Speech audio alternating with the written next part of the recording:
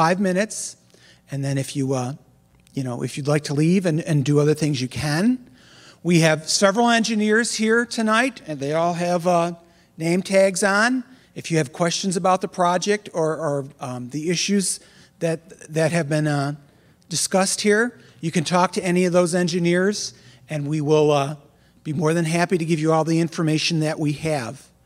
When you signed in, there were some brochures that describe the project, and we also have some comment sheets. So if you'd like to make formal comments on the project, you can go ahead and take one of those comment sheets, fill them out, either give them back to us tonight here or mail them in, and that way we can take your comments. This is an informal public information meeting. There is no formal section where people get to stand up and make verbal comments for the record. As I said, if you have comments, you can mail them in, and if you have questions, you can talk to the engineers who are here tonight. So if it's okay with you and we don't want to waste your time and we're happy to see you, we're going to get started. I'm going to hand this over to Mr. Sanjay Singh, who is the senior engineer in charge of this project. Sonny.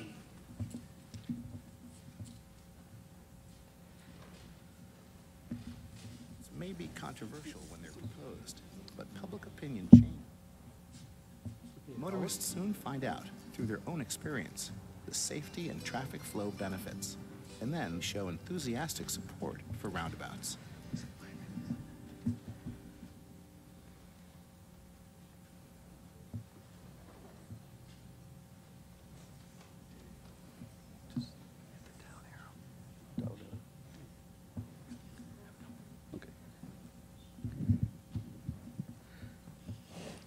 Thank you. Good evening, ladies and gentlemen. Thanks, Craig. My name is Sanjay Singh. I'm an assistant regional design engineer with the New York State DOT at the Buffalo office. I'm also the project manager for this project.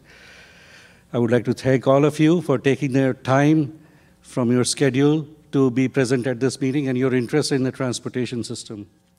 Before we proceed any further, I wanted to thank the village of Fredonia for hosting us at this historic building. And for housekeeping purposes, the fire exit is through the door in the back to the exits marked outside. The restrooms are also outside the door, downstairs to the right.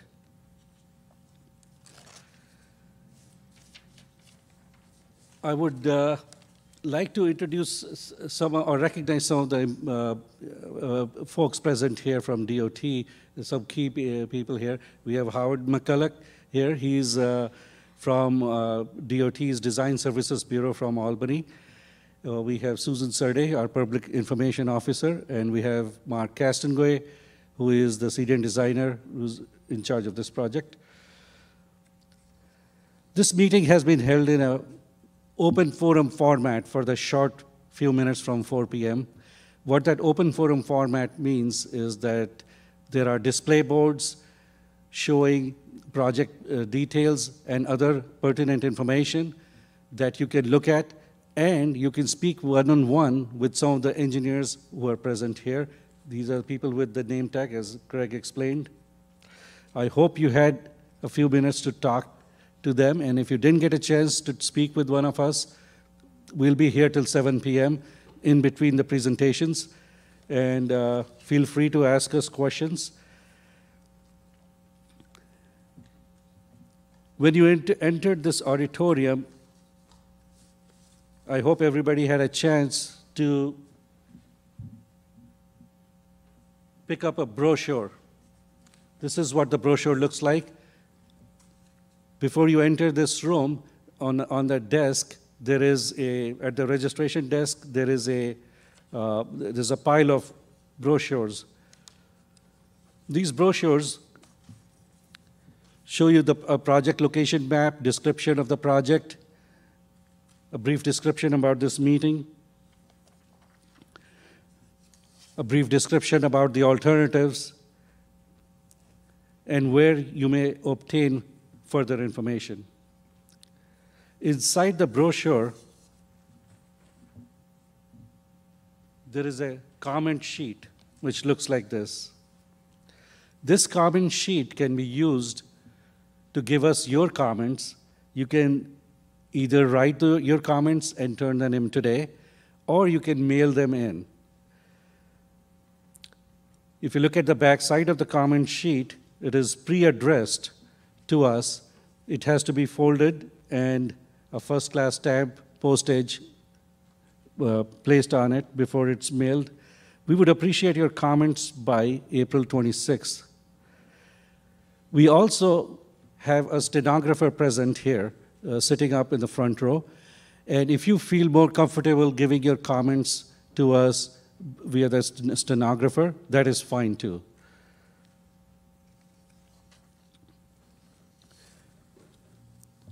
I will provide a brief description of the project, the genesis of the project, why we are doing it, what we are doing, what the current status is, and where we are headed. After that, we will also be providing more information on roundabouts. Over the last few months, we have received numerous comments from the public about expressing concerns about mobility and safety related to roundabouts. So we wanted to present you the information we have so that we can address some of the concerns that you have.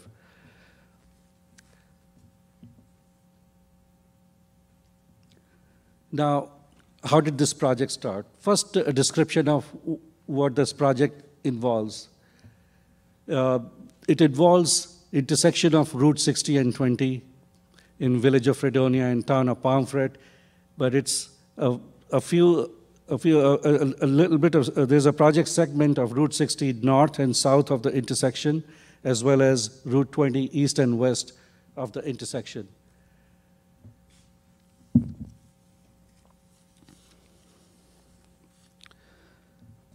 The traffic volume here is about 23,000 on Route 60 heading north towards the thruway, and about 13,000 on Route 20 west going towards Fredonia. It's about 13,000 going south on Route 60, and about 11,000 heading east on Route 20 from the intersection. A few years ago, this intersection was flagged as a high accident location. And that prompted our Traffic and Safety Office to begin an accident investigation. A 3-year period of accident data was collected and investigated and studied. The data showed that there were 102 accidents that took place within the limits of this intersection and the 4 approaches. Out of these 102, 61 were on the approaches and 41 were inside the intersection. The accident rate that was calculated showed that this has a higher accident rate, this location has a higher accident rate than a statewide average accident rate for a similar facility. Now, how do we calculate that?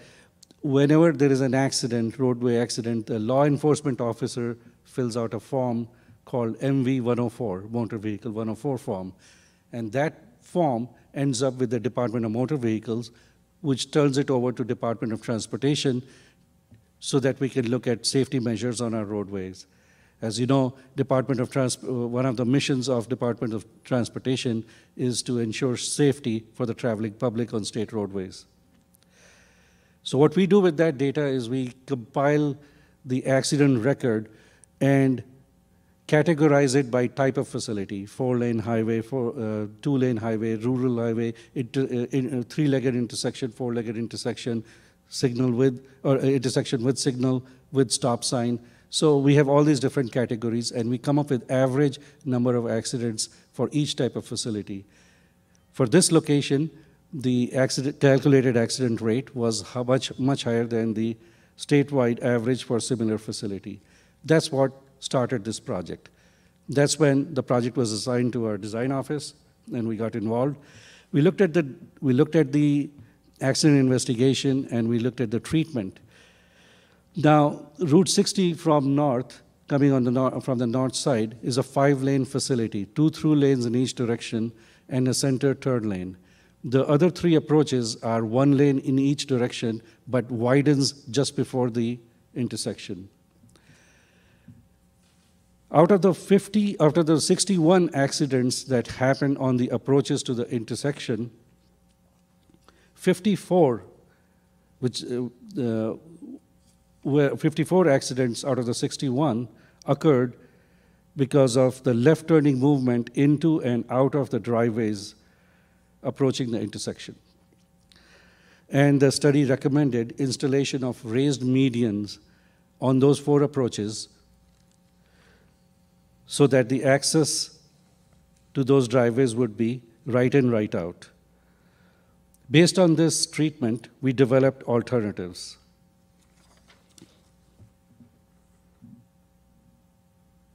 The project alternatives that we developed, the first one is null, which is just for comparison purposes. The second alternative, marked number 2, is the one which proposes installation of raised median on all 4 approaches and leaves the intersection signalized as it is today. This alternative meets the project objective of reducing the accidents, the left turning accidents, but it was not considered feasible because this alternative introduces a mobility issue. As you know, there are trucks coming off the thruway, coming down on Route 60. If you put in a raised median, you prohibit them from making a U-turn in the intersection and head back towards the thruway. For that reason, we developed a third alternative, which involved a roundabout. In this case, the signalized intersection would be replaced by a roundabout, and it would also include the raised median on the 4 approaches. We developed two variations of roundabout. The first variation was 3A, which was installation of a single lane roundabout. When we did the analysis, we found that this alternative handles the traffic at all times except evening rush hour. At that time, the volume of traffic exiting village of Fredonia, entering the roundabout, was exceeding the capacity for a single lane roundabout. For that reason, we developed a modified roundabout alternative. In this alternative, the roundabout will have 2 circulating lanes coming out of the village to accommodate the heavy left turn movement and have single lane of traffic circulating coming in from the other 3 approaches. This alternative meets the safety objective as well as the mobility objective, and also it is able to handle the traffic volume coming in from all 4 directions. This is our preferred alternative. This alternative will cost around $3.4 million. This is the alternative that is shown on the display boards outside and inside the hall here, Opera House. To construct this roundabout alternative, we do not need additional right-of-way for the project. Also, as part of this project, we will be building hundreds of feet of new sidewalk to improve pedestrian accommodation inside the intersection and the approaches.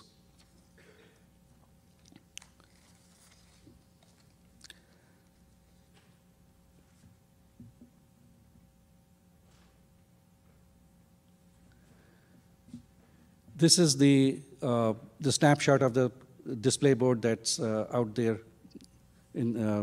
just before the steps entering the room. Shows the proposed roundabout. This may not be as easily visible as the display board, so this is just for information purposes. If you want a closer look, you can look at the display board outside. Now I will discuss the project status. As I said earlier, the project was initiated a few years ago, about 3 years ago, as a result of a safety investigation. After that, in December of 2016, we had a public meeting, actually upstairs in the trustees' room in this very building. And we presented the project plans of that time. We received several comments at that public meeting. We used those comments to make minor revisions to the plans and obtain design approval in March of 2017. In summer of 2017, concern was raised that our design had not adequately addressed the impact on area businesses.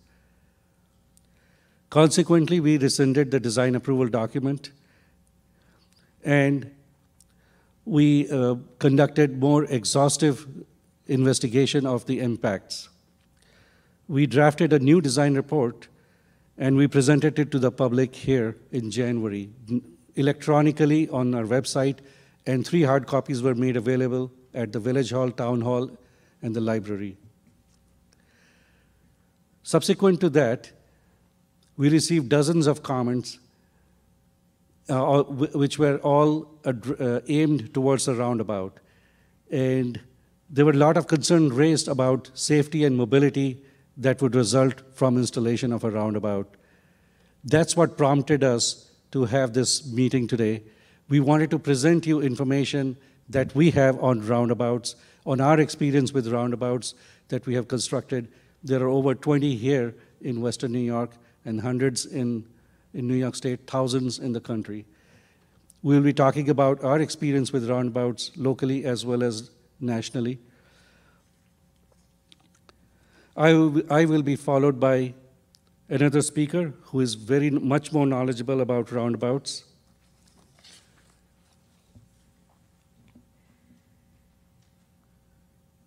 I will quickly go over the project status, the cost and schedule. As I mentioned, cost is about $3.4 million. The schedule, currently we are in preliminary design stage. We do not have design approval because we rescinded it last year. We hope to go into construction in fall of this year and have the project complete by 2019. And we are hopeful that we'll be able to do that. And I will briefly go over some of the key benefits of a roundabout. Now, why is a roundabout considered safer? Now, if you approach an intersection, imagine the 3 possible movements you can make. You can either go through, or make a left turn, or make a right turn. Out of those 3 movements, the safest movement is a right turn. Now imagine an intersection where the only way you can get in or get out is by making a right turn. That's what a roundabout is. That's why a roundabout improves safety. It's because the only way you can get in and out is a right turn, not a left turn, not straight through. And because of that nature, the number of conflict points or potentials for one vehicle running into another at a 4-legged intersection goes down from 32 conflict points to 8 in a roundabout. As a result, the number of accidents drop. As per national studies, this study was done by National Insurance Institute for Highway Safety. As per their study of 23 intersections where they removed a traffic signal and installed a roundabout, they saw that total number of accidents dropped by 39%. Injury and fatal accidents dropped even more. And that's because getting in and out is by right turns. So the probability of head-on and right-angle collisions, which are your most serious accidents, their probability goes down a lot. That's why you have such a big drop in number of accidents and the severity. Finally, studies have also shown that mobility improves at roundabouts. Now, why does that happen? Well, if you approach a traffic signal, let's say in an off-peak period, out of the 24 hours of the day, at least 20 hours are your off-peak. That's when you do not have rush hour type traffic. But if the light is red, you have to stop. You have to wait till it's green. In a roundabout, you don't have to do that. And as a result, the overall mobility increases when you place roundabouts. That has been the experience locally, at the state level and nationally. And that's one of the benefits of roundabout. Now, as promised, I will turn over the forum to Mr. Howard McCulloch. Howard McCulloch is from our Design Services Bureau. He's nationally and internationally recognized as an expert on roundabouts. He will present some information.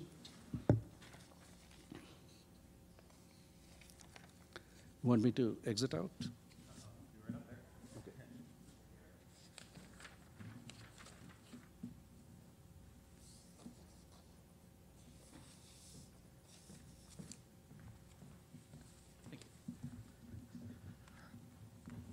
Hello, everyone. Wasn't expecting the 4:30 show, so wasn't totally set up. So let me just put a remote in, so hopefully I won't have to lean over and advance the slides. I'm trying to cut down on my workout today. Just take 1 second. My last time here was to come out and do a couple presentations for the Irving Roundabout. Is anyone here familiar with that one? All right, here's a risky question. What's the opinion? Too small. Oh. Why do you think that's too small? Is that because they have to use the truck apron, or even after that?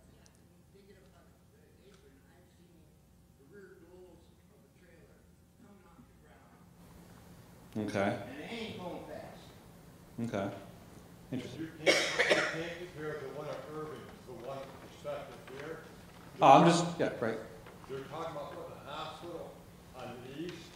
If you're an MD 1013, that's a lot when the school lets out, you realize what that's going to be like? I've waited at least 10 minutes for a school bus to clear to make a turn.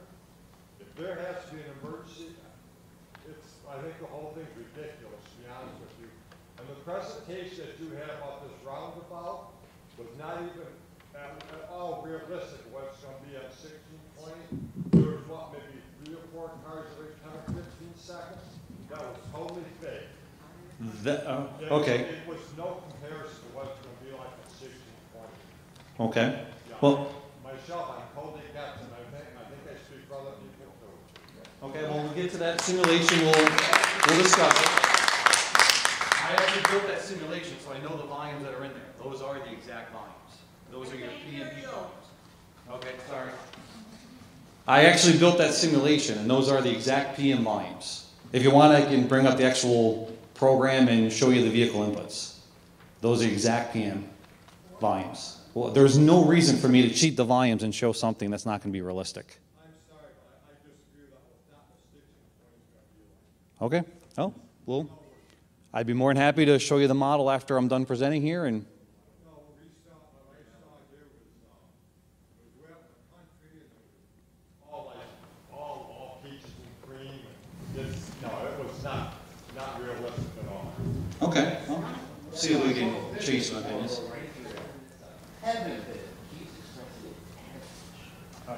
All right. So here's the North American perspective. Hopefully, people are familiar with signals. This is actually Legoland out in California. We're actually trying to get a Legoland brought to New York State. So you can actually have your little ones drive the signalized corridor. Just north of the border, they decided to build a European perspective. I'd like to talk to Legoland if they come into New York to put this one in instead of the signalized corridor, rather have the little ones running around the roundabout. Circle intersection is nothing new, especially in this area. Olmsted, if people know that name. You do have some existing circles. We actually have the first major traffic circle in the world, as most people tout it, I guess, with Columbus Circle, early 1900s. We actually used to have guidance on designing traffic circles in our national guidance book. The only problem was... What's that? Right. So that gives you a lot more room to get around that circle. more conflict points. But we'll at the end of the presentation, I'll be more than happy to chat with you. You know, the problem with, you know, the old circles was we designed it based on having cars be able to come in, change lanes and weave, and then get out. There was like a weave length that we wanted. Well, as the number of cars got higher, the speeds of the cars got higher, the circles had to get larger and larger. And then you ended up pretty much entering an interstate with no acceleration lane. That's pretty much how the large traffic circles were operating. So they were inefficient and unsafe, so it's why we dropped the idea of the large traffic circle. Fortunately, Great Britain did not. They had thousands on the ground. They had to make them work. So they redesigned them, made them smaller, and made them all yield on entry. So you may have a line of cars trying to get into the roundabout, but the intersection itself will always function. A lot of times if people don't like roundabouts, they'll find a picture of the whole intersection locked, and that was back when circulating traffic actually had to yield to entering traffic, which caused that problem. Modern roundabouts first started in the U.S. in 1990. They started in New York State in 2000 in Kinderhook, New York, or Kingston, New York. And I think the first ones in Region 5 were like 2004, 2005. And there are 24 roundabouts now in the Buffalo region. This is actually a similar roundabout to what's being proposed here. This actually has a double left, where for the design on this one, this lane actually does not go left. It's only a right and through, and a left only leaving the village to give us that extra capacity. The other three legs are going to have right turn only lanes added. I mean, I'd rather call this a single lane roundabout with one leg that has two lanes that actually go into the roundabout as compared to a multi-lane roundabout. This is actually the Irving roundabout. So 5 legs. People were concerned about that one. I came out. That was my last trip out here, and I think by the end of the day, no one was bothering to attend our public information meetings, which...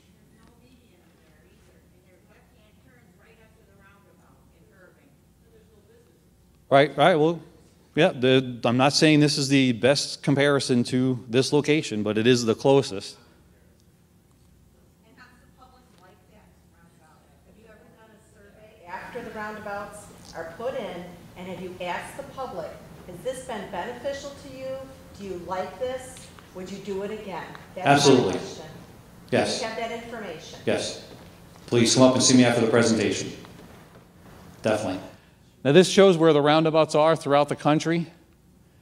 Now surprisingly, the East Coast and West Coast is pretty heavy. Normally what the big challenge is for roundabouts is right away. You know, do we have the room to physically put in the intersection?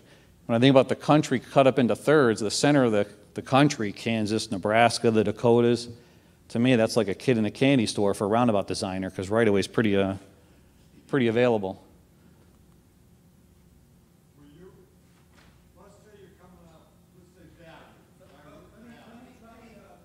Let me step in here. This is a public information meeting, and the way this is set up, we have a presentation that we will make, and we want to get through it, and then we're gonna be here till 7 o'clock tonight to talk to you one-on-one. If you have any questions, to answer your questions. But Howard is never gonna get through his presentation if we don't let him make it. If you have questions, we'll get through the talk that we've got with the PowerPoint that we have here, and then you can either talk to Howard, myself, to Sonny, or to Mark Castingay. We're the engineers designing this project and working on it. We'd be more than happy to talk to you one-on-one and answer any of your questions. But we gotta let Howard get through this. Is there not going to be a 5:30 public comment? Yes.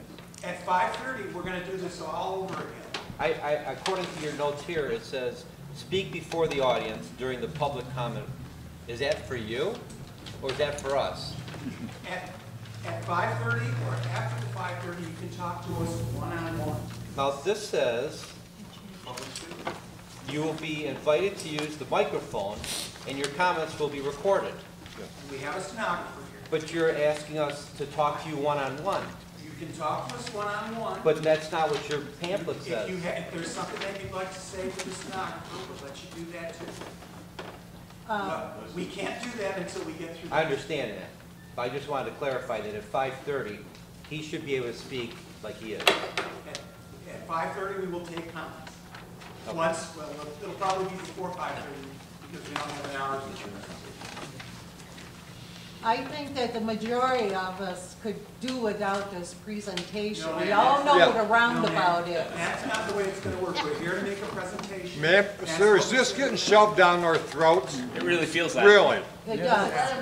We know what the roundabouts are. We know the qualities of them. There are other questions that I think everybody here has regarding intent and manifestation. I love roundabouts. I don't always love American drivers, being one myself. But if there's a good reason for this, and if there's a good motivation for this, then I think those are the kind of questions that the people here have. So I'm happy to listen to your presentation. I'm not sure that another crowd's going to come at 5:30. And I think people here, I'm not speaking for everyone, but I think people here are wondering, are we going to do this, and then are we going to do this again? Or, once we finish this, can we have a public discussion? Once we finish this, if you'd like to make comments, you can make that. You can talk to us one-on-one. We will redo the whole presentation at 5:30 because we said we would. All right, that's internally inconsistent. Well, That means that he's saying one thing and then he's saying something else. That contradicts. I just don't want to sit through this whole meeting if there's not going to be a public comment, period. you can make a couple He has comments. already stated on multiple occasions that you will have the occasion for public commentary. Could we please let the gentleman at the lectern get on with his presentation? Well, with all due respect, that's not what he's saying. He's saying it's going to be repeated at 5:30 again, then after that. He's going we to get start it at comment. 5:30 again, the presentation. Yeah. If we get through the presentation, I don't see any problem. Okay. Okay. Thank you. All right, so the leading roundabout states, if you travel outside of New York, which a lot of people probably do, we're actually not one of the leading states. We're decent, but we have over 130 now on the ground. A lot of times now I have a hard time knowing where they all are because once they start catching on off the state system, I only hear about them when someone actually sends me a picture or a design to review. Here are where the roundabouts are in New York State. You can definitely see Albany, pretty cluster of there, Long Island, and Western New York. Rochester and the Buffalo office been pretty active building roundabouts. These are the list of the roundabouts across the state. People probably don't know our regions, but the Albany region is pretty much a whole sheet. Then Utica has a couple. We're trying to find places for New York City and Manhattan. Right away is a little tough. Rochester, about 12 or so. Buffalo has 24. Cornell has about 10. And Poughkeepsie area has about 10 as well. The Binghamton area has about 8 or 9. And then Long Island has quite a handful. This is a little close-up of the Buffalo area, with the closest one being the Irving roundabout there. Harlem has quite a few, that area. This shows the list of the 24 that I know of in the Buffalo area. Has anyone here not driven any of the roundabouts in this area? I'm assuming by now it's probably difficult to get around without hitting a roundabout at some point.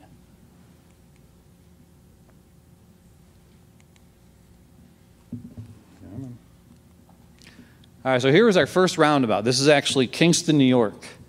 We took a large 660-foot diameter circle, replaced with one that was only 220 feet in diameter. And the hardest sell we had, or discussion topic, was taking a circle this big, replace it with one this big, and get more cars through it. People just did not want to accept that. Even though we showed the model, everything else, like, no, it's not going to happen. The reason why it works so much better being smaller is think about the old intersection. You came up here, if you had to stop for circulating traffic, these cars are doing 60.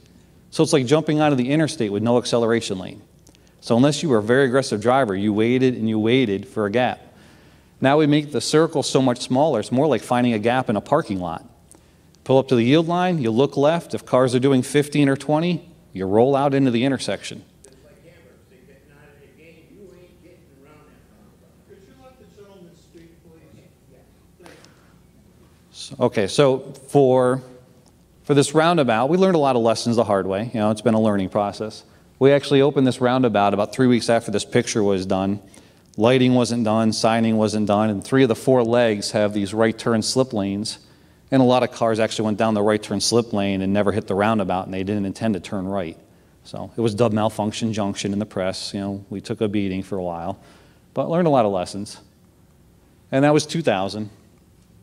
So we've been doing these now for...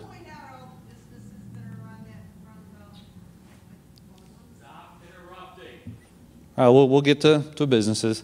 This is actually out in Grand Junction, Colorado. They even have a bike about. You know, roundabouts, why are roundabouts being considered? Number one reason is safety. If you slow the cars down to 20 miles an hour, it's hard to have a serious crash. Think about that. You know, with our cars today, if you slow all the cars down to 20, and now all the angles are kind of side swipe, low angle, it's hard to have a serious crash. You may have fender benders, but you know, the idea of an injury is pretty tough to achieve. You also get high capacity and low delay. Sonny mentioned about the delay off peak.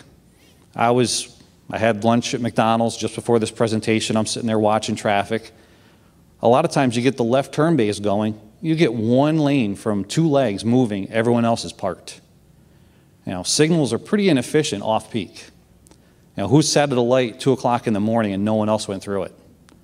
You know, I like to start running around with a stopwatch, start billing the state for the time that I spent sitting there.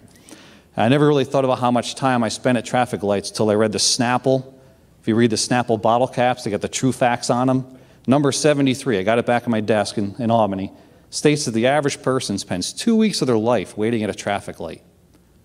I'm like, that piqued my interest.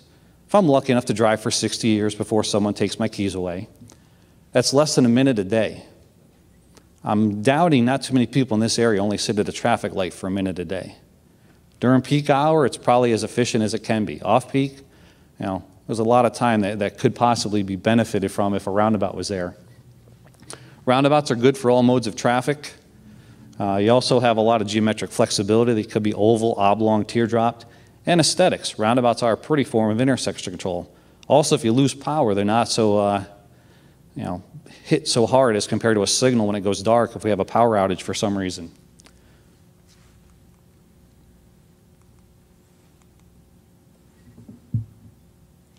All right, crash statistics, already mentioned, covered this one, so I'll skip that one. This is another one showing the type of crashes as far as total injury and property damage only. Just shows it for the study of 8 single-lane roundabouts, so not exactly what we have here, but pretty close. This is actually a study from the state of Maryland, one of the leading states for roundabouts. They actually looked at the roundabouts in 2004 and got pretty similar to the national numbers. Well, then they were worried, all right, how's this going to change as people get used to them? So they did the study back in 2007, and the numbers were almost identical. So still, overall crashes down over 40, injury crashes down almost 70. I mean, that's pretty impressive from a safety perspective. This shows the intersection type, the conversion. The closest one to a roundabout is an always stop. So then I asked people, why don't we put always stops everywhere? Because they have a pretty significant capacity limitation, which is why we don't. We're making a trade-off by putting in a signal to improve capacity. But typically when we put a signal in, the crash rate actually goes up. And this shows the conflict points. This is really focusing on the pedestrians. Think about that intersection now if you tried to cross it. If you're crossing 60 there on the northern side, you're crossing 60-something feet of pavement. With the roundabout, you're going to be crossing 2 lanes on the entry and only 1 lane on the exit, with cars either stopped or doing about 10 to 15 miles an hour. Much safer than crossing even at the signalized intersection. This is actually a Rochester area roundabout. This was our really first high-speed rural. People thought we shouldn't really have a roundabout on a rural high-speed roadway. It wouldn't match driver expectations. They just come up on this in the middle of nowhere and really not know what to do with it. And we built the roundabout. We actually had a 2-way stop. We even put the flashers, the red and yellow flashers up, still had serious crashes, so we built the roundabout. And the crash study for this location, we had 13 crashes before the roundabout was built, 8 PDOs, or property damage only, the fender benders, and 5 injuries. I've had 0 once the roundabout has gone in. I mean, they're few and far between. We did have 6 property damage only, so about the same rate for the PDOs, but no injuries. And we do have crashes. This is actually from Olean, which was pretty recent, a couple of months ago. I just stumbled across a crash thing, and it said, you know, at Friday at 1:20 in the afternoon, 2-vehicle crash, but again, no injuries, which, you know, for a 79-year-old driver to be in a crash and not have an injury, that's, to me, pretty impressive. You know, if you slow the cars down to 15 or 20, our cars are very good at protecting our occupants. For pedestrians and bicyclists, we've had 0 severe ped or bike accidents. This is actually a study that was done in 2005. And we had roughly 13 non-injury at that point. This is, again, showing delay. Now, whether or not you want to believe the simulation when I show it, it actually is the PM traffic. If we want to watch it for an hour and count the cars, I can guarantee you that's what's out there. Can absolutely guarantee it. And you're going to make the point, well, it looks like there's not too many cars out there. It's just we're not stacking them up for a minute as they sit at a red light. Public involvement, public resistance is common. There's a shocker, right? You know, about 1/3 of my job is trying to address the public involvement process. Before construction, national average is 3-2 against. Some areas it's higher, could be that today, you know, and some areas are starting to now say, all right, why don't we get one here, here, or here, which hopefully will happen next time I come back to this area. Education is crucial. You know, after construction, 4-1 in favor. So for the person that asked about how do people treat them, you know, after it was built, please come see me. I can actually show you the studies on that. And visualizations and simulations are very helpful. All right, might as well get into the popular but unrealistic reasons why roundabouts shouldn't be built. Large trucks can't get through them. I'll show a video of a modular home. Actually, I'll kind of skip the video if people want to see it. I'll show a screen capture of it. Roundabouts can't be plowed. I think there's actually the plowing video over there. When I first heard that, it was from our internal maintenance guys. B being kind of sarcastic at the time. They're like, well, we can't build roundabouts because we can't plow them. I'm like, well, you better tell Europe that, and Colorado and all these other states that have had them for 10 or 15 years, because if they can't plow them, that's something they really ought to know. Obviously, that comment didn't go over very well, but you know, we can plow a roundabout. Roundabouts are failing in Massachusetts and New Jersey. I hear that all the time because they're border states. It's the rotaries or traffic circles that they're taking out. No one's removing roundabouts.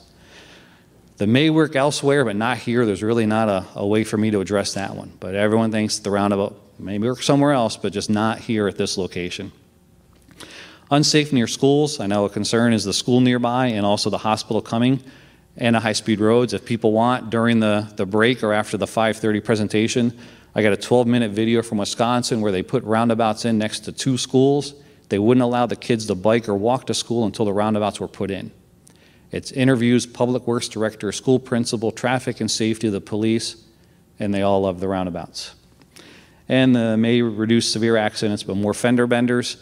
You know, I can be honest, you know, there's a couple roundabouts in New York State where we actually have the number of non-injury crashes go up, more fender benders. It's typically the full 2-lane versus 2-lane. That seems to be our issue. At this location, you don't have really 2-lane versus 2-lane. You got one approach with 2 lanes that go in. 1 lane's a right and through lane, the other is a left turn only. You have no 2-lane exits.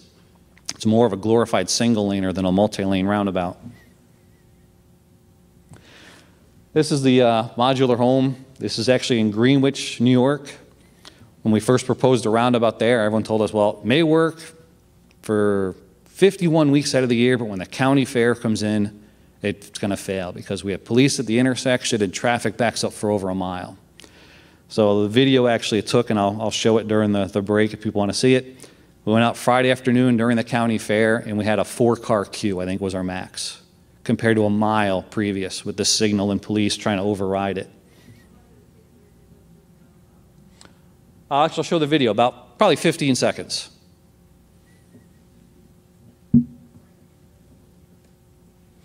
And large trucks. This one kind of surprised us. We didn't know the Mendon roundabout, that one I showed out in the Rochester area, had oversized, overweight vehicles running down Route 65.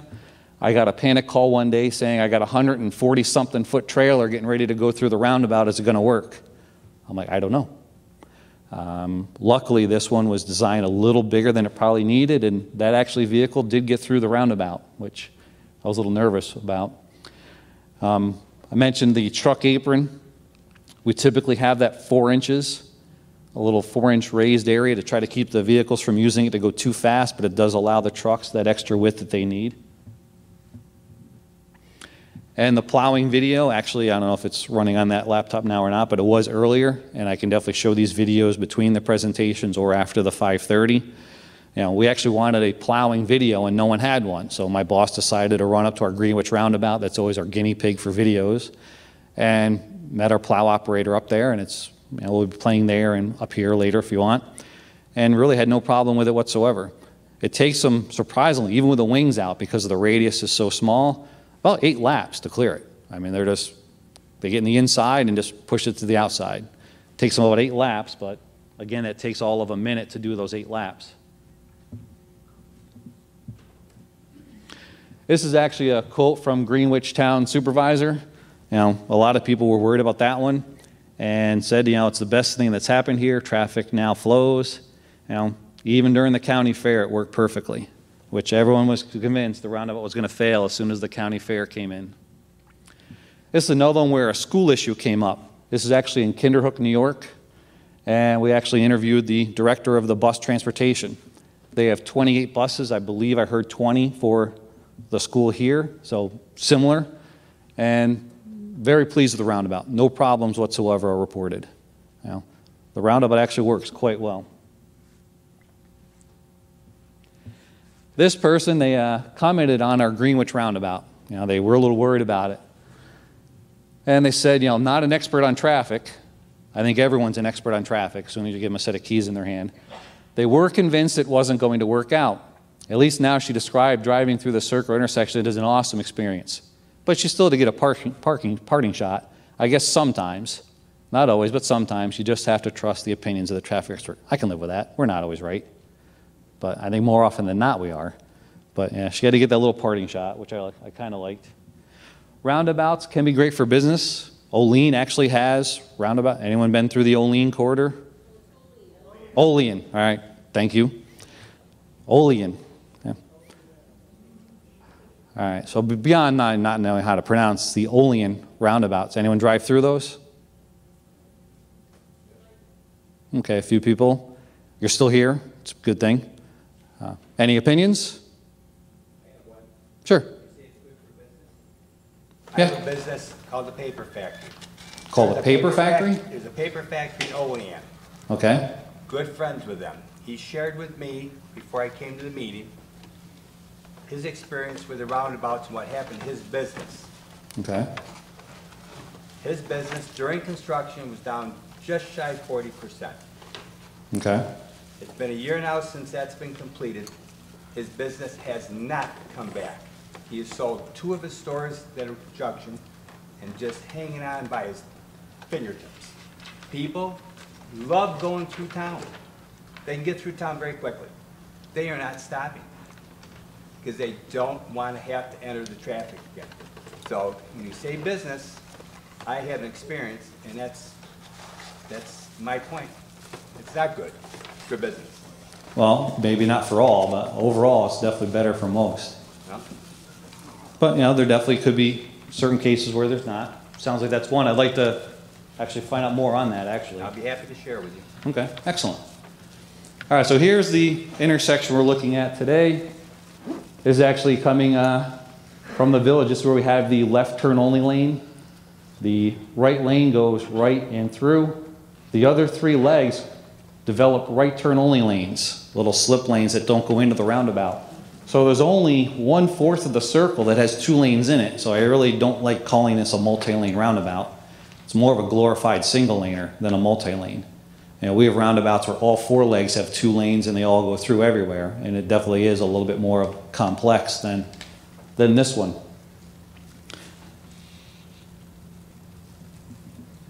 This is actually showing the right turn only sign. So 1 lane comes up, the left lane goes through and left, flare to the right turn bay, turns right. This is actually, if people want to find a similar roundabout, I would look into this one. It's actually in East Greenbush, New York. State Route 4 at 151, called Cow's Corners.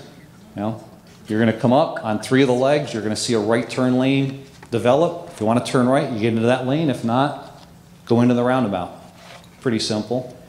Now leaving the village, you're going to have a left turn only lane. So you're going to come up. You want to turn left, get in the left turn only lane. Both of these lanes go into the roundabout. The outer lane can go right or go through. The inner lane goes left and left turn only. Again, pretty simple once you actually drive the thing.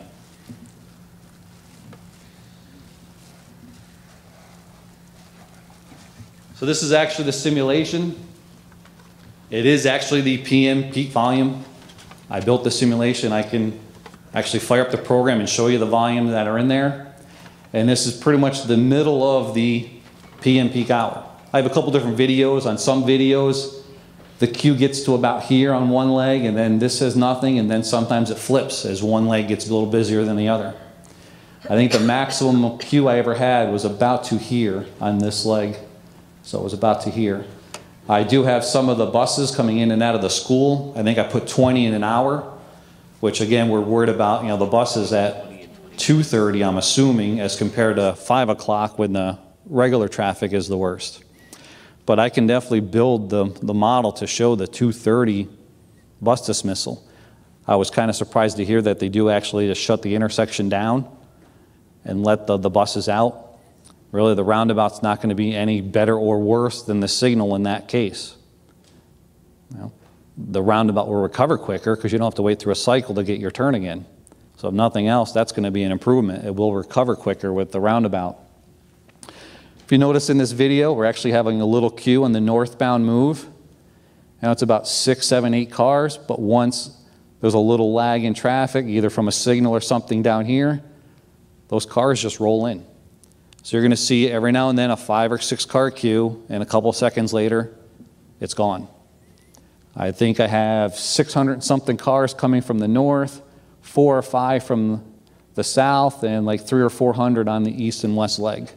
You know, the exact counts that I was given for the most recent traffic counts at this intersection. They're actually in the model. This actually runs for about a minute. I'll just let people watch it. But this is the PM peak hour. So if we went out there today and we counted these cars and count the ones there now, you're going to see that they are pretty similar. The painted white areas are to give trucks the extra room so they don't have to get too close to the cars, allow the trucks and cars to coexist.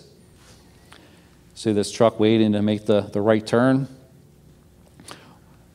See a couple cars getting queued up here. Once a couple cars continue south, they allow this movement to go. So every time someone circulates, they're making a gap for the next leg downstream, which is kind of nice. Now you actually watch a roundabout move and everyone's just rolling around through. Go out to 20 at 60 now, and sometimes you see 2 lanes. Think of all those lanes at that intersection. And if the north-south left turn only lanes are moving, you have 2 lanes moving at any point. That's it. So out of the 14 or so lanes, 2 are moving. Otherwise, it's a temporary parking lot when the right light's red. With the roundabout, everybody's moving. It's a beautiful thing. That is the PM peak.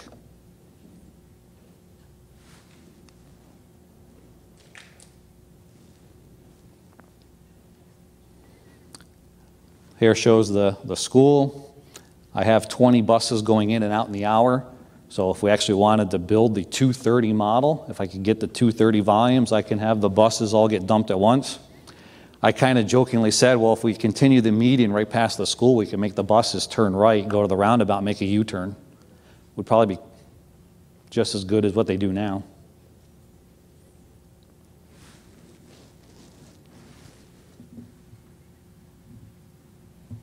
Okay, that was my presentation.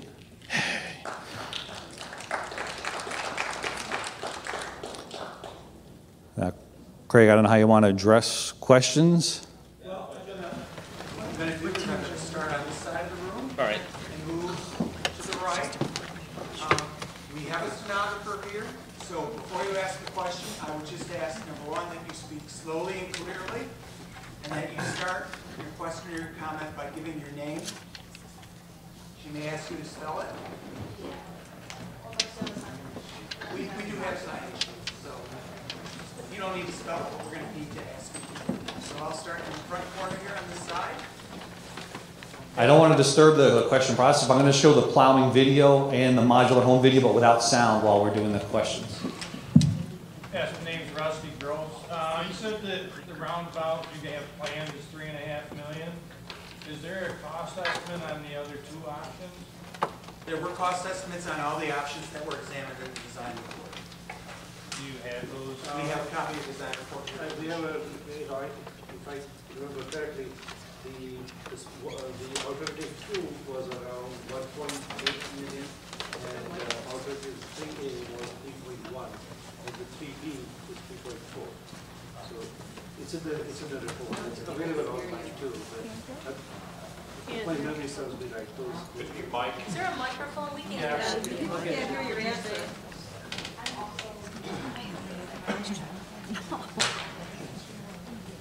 We'll get a mic. Now you think Sir, do you have a comment? Yeah.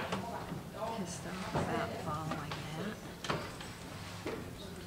While we're getting that straightened out, this is actually the modular home large video from Greenwich, New York. We just happened to catch this by accident that Friday when we were told the roundabout was likely going to fail. And there were roughly about a 4-car queue. That one, I believe, is 75 feet long. We design, if it's on a designated truck route, our typical design vehicle is an 80-foot long by 16-foot wide modular. That's the largest we permit. You've got 63 windmill bays on a 130-foot piece. They Right. can flow through there? Now, let me say something about that. Those oversized loads have to get a special vehicle hauling permit to move through any intersection. So whether it's a roundabout or not, they're going to have to be routed a special way. Typically, the choke point for moving those vehicles is not going to be this roundabout.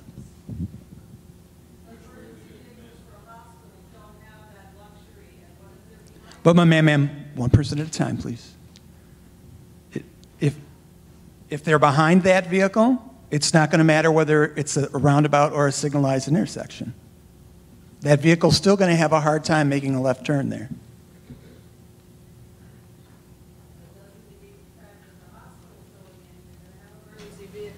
Right, but my point is, I'm just saying sometimes, being fair here, if that roundabout is the same exact size as our roundabout, I don't know that that's true, and I'd like to know if that's true. But what I'm saying and what I, as a village resident, am concerned about, and my name is Melanie Mann, so for the record, I am concerned that emergency vehicles that are going through that roundabout get stuck behind something like that, and time is of the essence. That could be very, very upsetting to family members and people involved in that situation. again, I'll say it again, emergency vehicles will have no trouble negotiating the roundabout. If your concern is that they'll get caught behind an oversized load, that's going to happen whether there's a roundabout there or not. No, it is. People pull over now. But people will be able, it'll be 15 seconds for that oversized load to get through the roundabout, and then they'll be able to get around. Can the audience also have a microphone by any chance? Yeah, I'm going to hand it to them. Robert Elias. Courtesy and speed has got a lot to do with this, and very seldom there's people that has courtesy going through them things. And another thing, you're showing all these roundabouts in good weather, summertime. It's altogether different than the wintertime. You won't see the roadside paintings or the numbers on the highway at all. Okay. Okay. Actually, I'm just going to show our plowing video. This is back when we still got snow in the Albany area, 2006 or so, I believe. My boss is not much of a movie director. He didn't turn the wipers off. He's also driving one-handed while videotaping in a compressed natural gas vehicle, but we won't tell anyone that. And roundabout's moving. There's about 2 feet of snow on the ground. And about 2 cars. There's no traffic. It's definitely a little volume, but you don't have a lot of volume at this one either compared to some of our other roundabouts. All right, do we have anyone else here in the first row? Hi, my name is Doug Essick. I'm a resident, and I'm also a village trustee. And my name is Doug Essick. I'm a resident in the village, and I'm also a village trustee, and I'm here to be the person to help address residents' concerns. One of my thoughts and questions was, have you actually sat at that intersection and watched the traffic? I did for about 15 minutes while I was eating my McDonald's. Okay, so the videos that we see here and your representation, I'm not really sure. I don't know if it's an average number of cars over an hour or a period of time, but during certain periods of time, like rush hour, it doesn't seem to be very representative of the... The video of that simulation for that site was the exact PM peak. Okay. All right. I have a lot more, but I'll speak to you afterwards. And my name is Julie Essick, and I'm concerned in a couple different areas. First of all, the roundabout, I've heard numerous upon numerous people saying they will avoid this roundabout. The problem with that, the avoidance of a roundabout, is that they start getting on ancillary roads that are not made for the traffic that the people that are going to be traveling in the future, because they do not want to go around the roundabout. They are afraid. I have a 90-year-old father. He is not going to use that to go to the new Wendy's. He is using the intersection today. He will not use that. I know a lot of people my age that say they do not want to use it. My concern is, have you studied the volume traffic? I know you're saying all these accidents are down. I probably believe that because the traffic is probably down. The traffic before the roundabout might be 8 million a year, which is what we have. The traffic after this roundabout is probably going to be about 6, because there's a number of people that will avoid this. Now, you take the ancillary roads, such as Central Avenue leading to leading to Millard Fillmore. You take McAllister, you take Lakeview Road.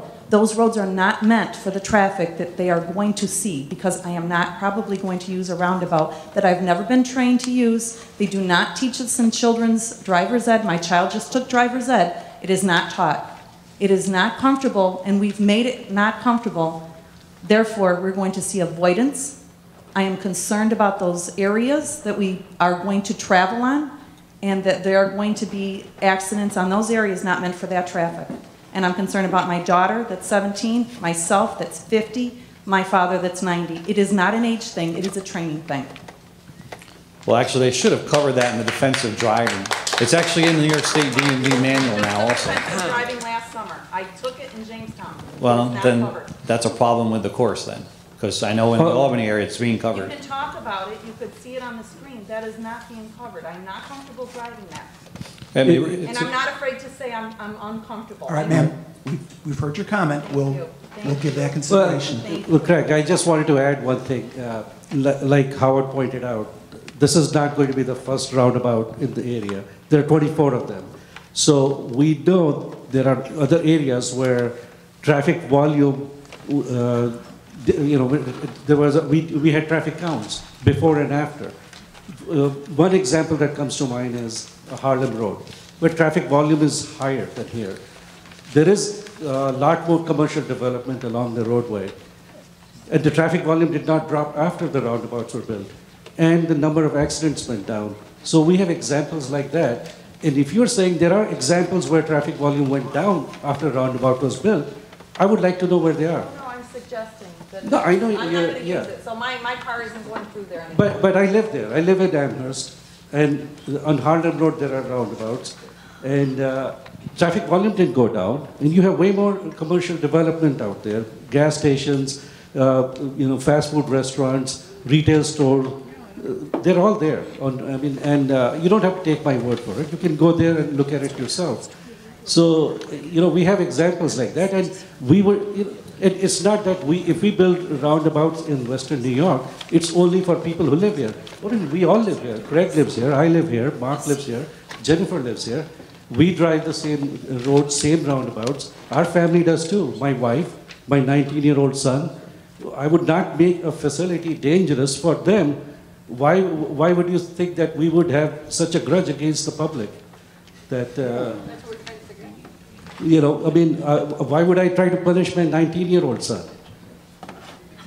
Actually, roundabouts are endorsed by the AARP as well as one of the best ways to address our growing elderly driving population. Gary Jabico, village resident, business owner in Dunkirk. There's two things that people are talking about in this community that they absolutely cannot believe is happening. Number one is the hospital. Number two is the roundabout. You will be hard pressed to find anybody in this community that really wants this roundabout. On the thruway going 65, you're being passed going 70. On Route 60, the speed limit is 45. And you can be going 48 and probably not get a ticket, although you could. You probably wouldn't get a ticket at 50. So why, if the concern is with accidents and fatalities, which by the way I understand there's only been one fatality, not that that's good. We don't want fatalities. Why wouldn't you want to reduce the speed limit to about 30, maybe 35, you did it by the school here. Why wouldn't you want to try that first? Something that we would probably most all be in agreement with, and slow the traffic down so that the people coming out of these sides, the restaurants, the businesses, are not going to collide with a car going 48 or 50. And I have not heard an answer to why you wouldn't want to try that first and rather spend $3.5 million to put a roundabout in. That makes no sense at all to any of us.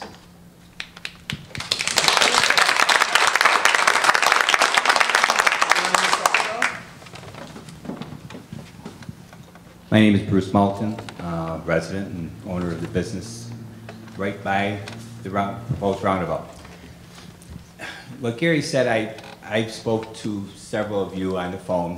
Why not try some of these other avenues first? And at far less money, and the response was, it's a Band-Aid, is what I was told. Otherwise, reducing the speed, obviously, everybody mentions. Putting lights, they're talking about the troubles with trucks coming too quickly to the intersection. Putting some lights ahead, letting them know the lights are going to change so they know to slow down. They can't make the lights. And there's several things that we've all spoke about. Why not, and talk about education, you're going to teach people how to use these roundabouts. Why not use that same educational practice to teach them not to make left turns incorrectly or left turns, period? Why not make it illegal to make a left-hand turn out of my one driveway, or Country Fair, or Tim Hortons, Tuscany, McDonald's, Rite Aid, B&S Tire, all these places. And they said to me, the reason you can't do that is because who's going to enforce it? And to me, that's something that should be able to be done. If it's left-hand turns we're trying to avoid, we should do it.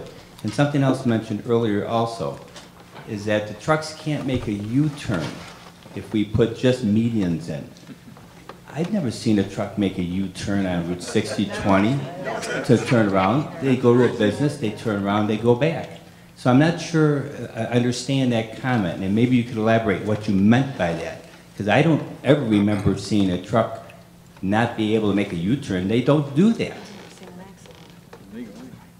I can answer that question. Let's say a truck comes down on Route 60 and turns into McDonald's and wants to come out and make a left turn and go back to towards Thruway. They can do it now. But if you put in a raised median, how would it come out? So you're saying that the businesses at the corners.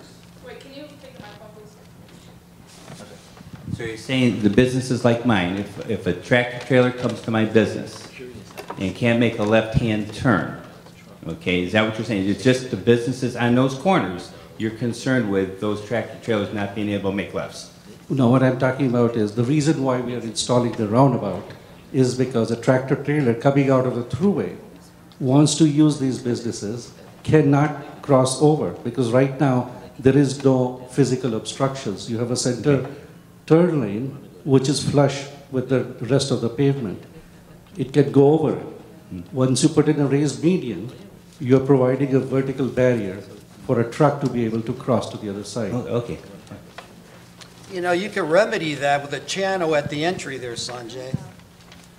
We're going this way and then we'll be. Well, I know, but he asked a question that wasn't answered. I happen to know the answer. You could put a channel at the driveway, Sanjay. So it would force the outgoing vehicle to go right. Well, if we put it, we do that at every driveway, that we don't even need a raised median. I'm sorry, what did you say? If we put in, if we put an opening at every driveway, then why put in the raised median? Exactly.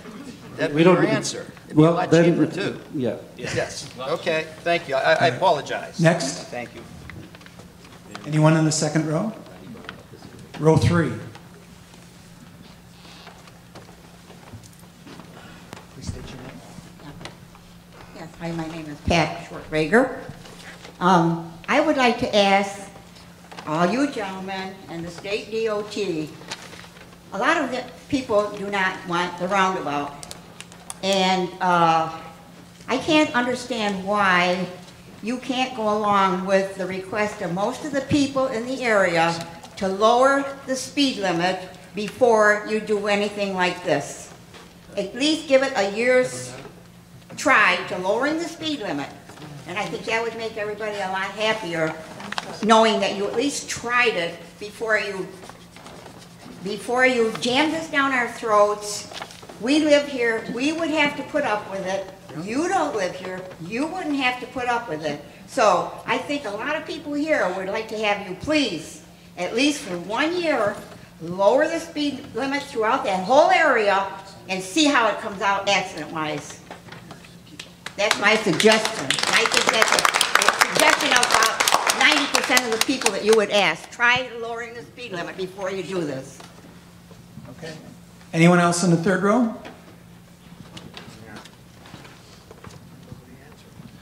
What happens when there's an accident in that roundabout? Yeah, start with your name. Joe Walzak. What happens when, like you said, there's only minor fender benders, but that blocks the whole roundabout then? What happens to the traffic then? Well, the cops are there to the scene and everything else. In a few seconds, I'll actually find a video of one that came right up on us. It definitely is not a great condition to be in, but you got 5,000 roundabouts around the country, and they're working. But, Okay, and I know the one in the village of Hamburg, that one quite often has people just going straight through because they don't know what a roundabout is.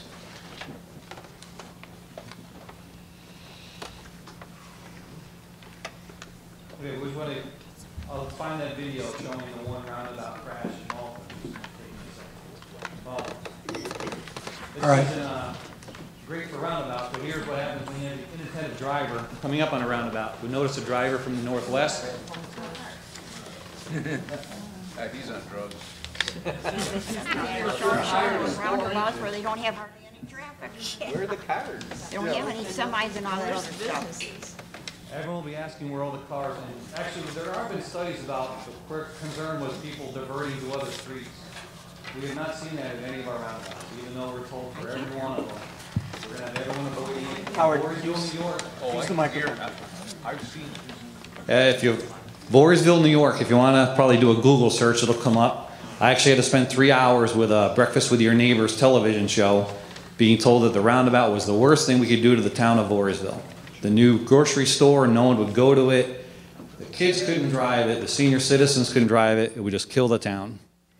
And surprisingly enough, 6 months later, everybody loved it. Even that one person was a retired superintendent of public works. When asked 6 months later at a Stewart's parking lot what they thought of the roundabout, all they could say was the craftsmanship was nice and it seemed to work well. All these doomsday scenarios people think are going to happen all over the place, and rarely do we have any kind of issues like what people perceive are going to occur before the roundabout's actually built. Think about the other 24 locations in Buffalo area. Everybody had those same concerns. And, you know, I want to find Olean. I want to find out, you know, about the business in Olean, why they're having an issue, but really, they were all working quite well.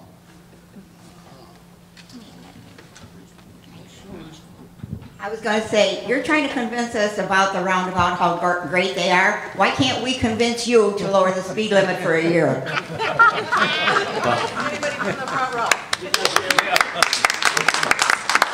I do have to point out that we have national studies showing if we drop the speed limit by 10 miles an hour, we get about a 1 or 2 mile an hour actually decrease unless police are there 24/7. No way. Do it for a year. And you spoke about a fatality. There was no fatality. Excuse me, sorry, Richard Ellis, Porter Road, Fredonia. You spoke about a fatality. We've had no fatality at that intersection. Someone brought that up before. It was a heart attack. A driver had a heart attack. Fatal heart attack at that intersection. So there was no actual fatality from any car accident. So that how that ever got on the record, I don't know. But that's not wrong. Because another thing is true. We have expressed this since December of 2016. We do not need this roundabout. We don't want it. We want speed reduction. And you talk about deaths.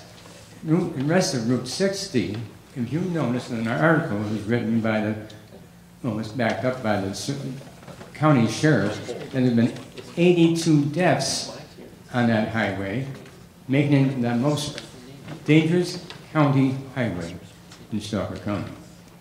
But nothing's being done by us. But finally, I noticed another article, in March article, that they are going to do some redesign. So thank you very much, but I appreciate it. Please, give us another time on the speed and get rid of this roundabout.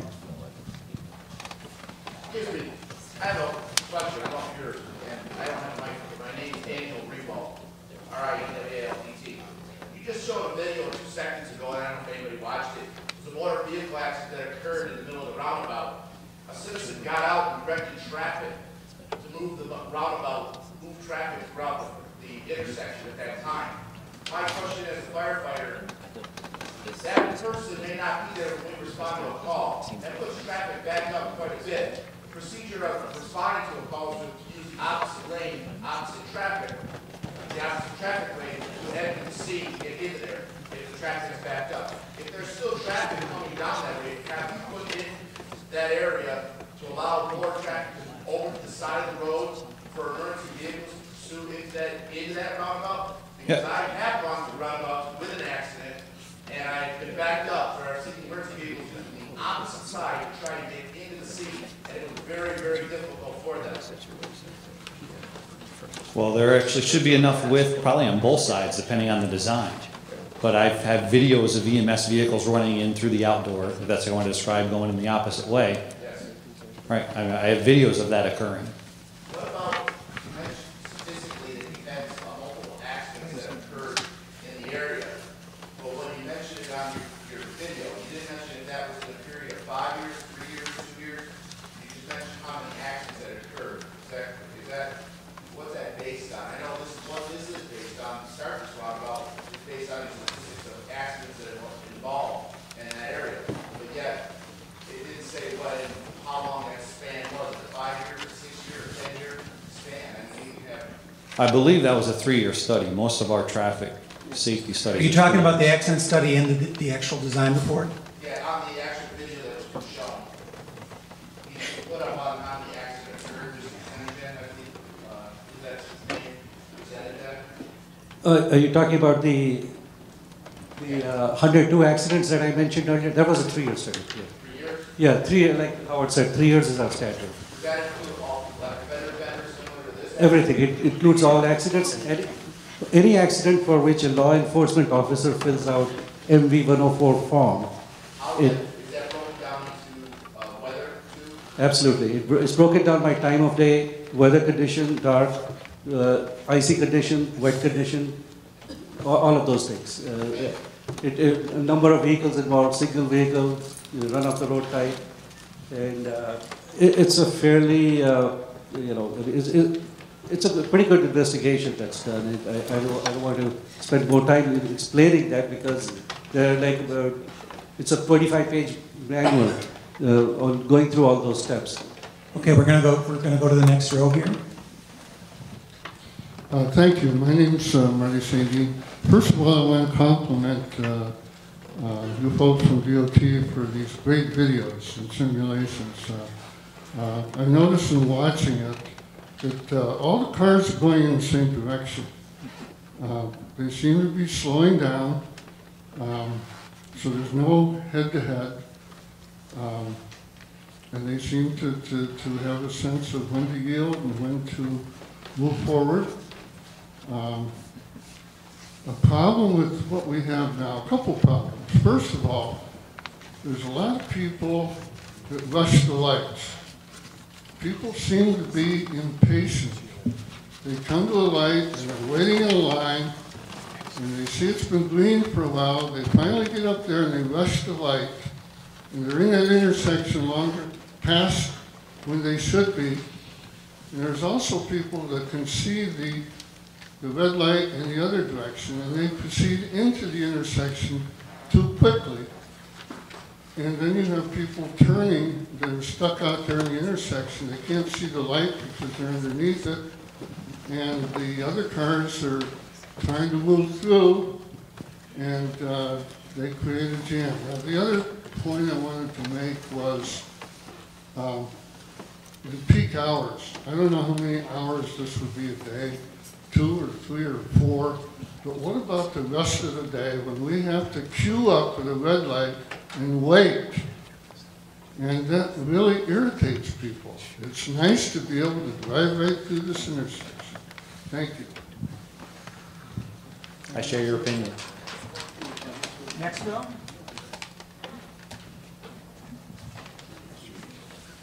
My name is Andy Goodell.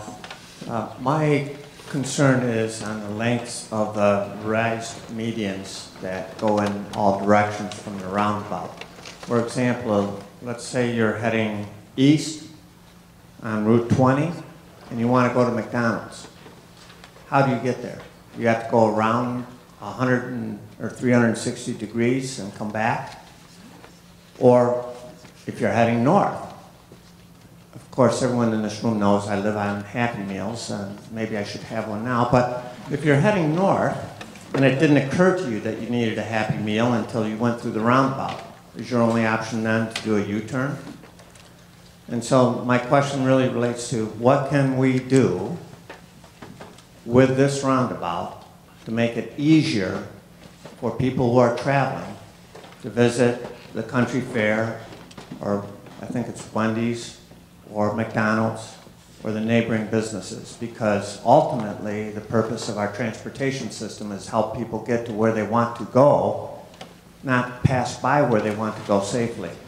I mean, safety is very important, of course, but can you address, are there things that we can do to make it easier for people to actually use businesses that are at that corner?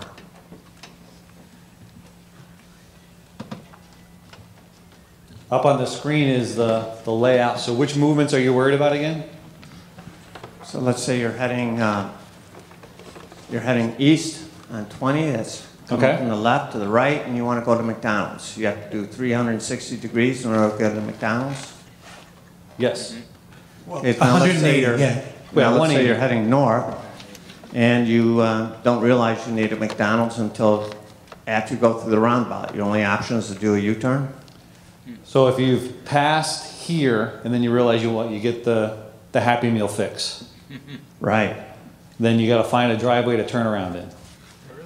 Yeah. So my question is, can we shorten the medians or provide other ways so that people who want to go to those businesses can actually go to them without going around in circles? Thanks. Well, I believe some of the background of this project was there were a lot of access-related crashes. I mean, access management, the worst movement we allow in the roadway is a permitted left, which is what a lot of the roundabouts are trying to prevent or definitely reduce. Now, over half of the crashes were access management-related crashes. All right, here in the next row, anyone who'd like to make a comment? Your answer was to go into a business, turn around, and make a left turn. That's if you're the driver that gets the Happy Meal munchie and you have to do it.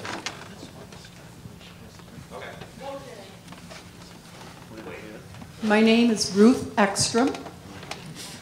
I was one of the alternatives that was looked at, an alternative number 4, where you took the existing lanes that you had, reduced them, and made an access road and made all turns to the right.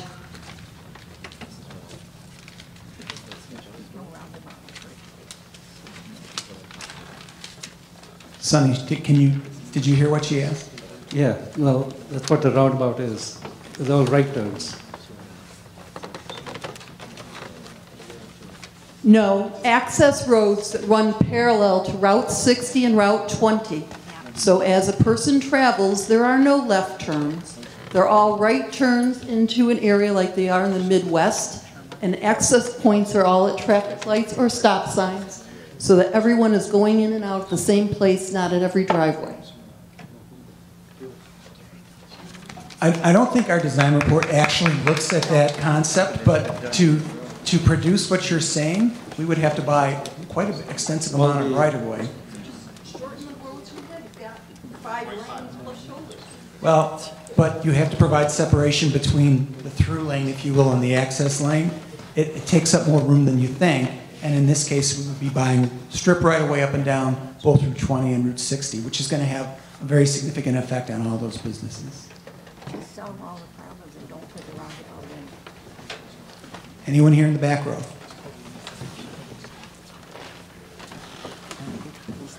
Okay, come back.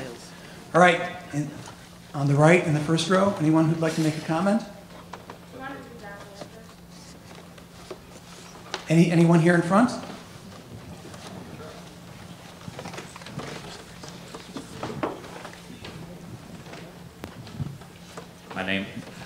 My name's Wade B. Levan. I'm a resident in Dunkirk, New York, and I work in Fredonia.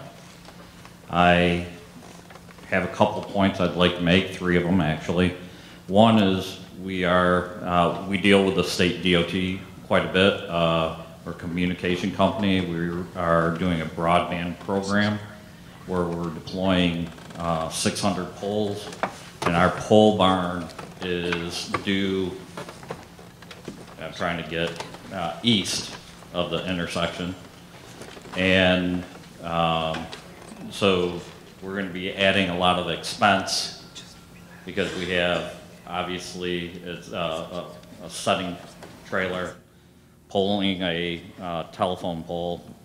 So with this turnabout, it's going to add time to repair for communications, 911, et cetera. That's one concern, obviously.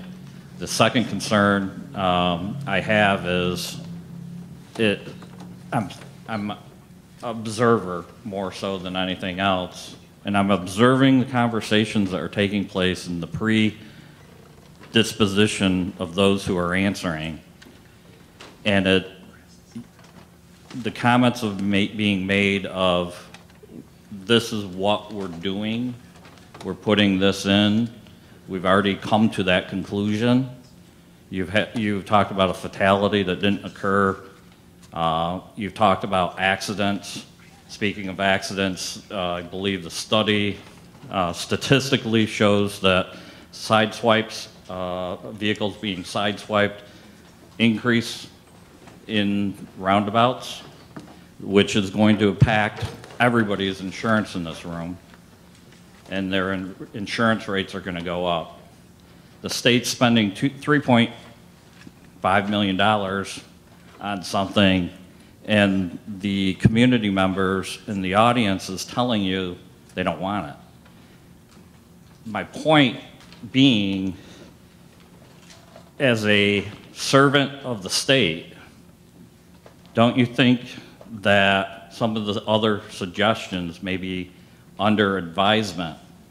You also made changes in DOT to Route 60 from a 4-lane to a 3-lane.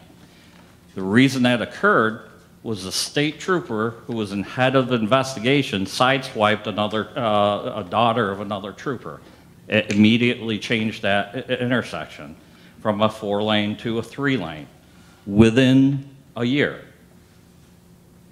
Knee-jerk reaction is not necessarily the best. That's my point, and I'll turn it over to somebody else.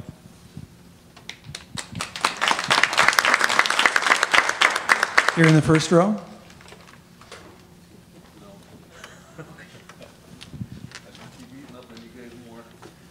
Second row.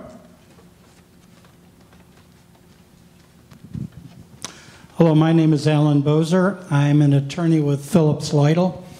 We represent the owner of the McDonald's that is shown to the left of the roundabout.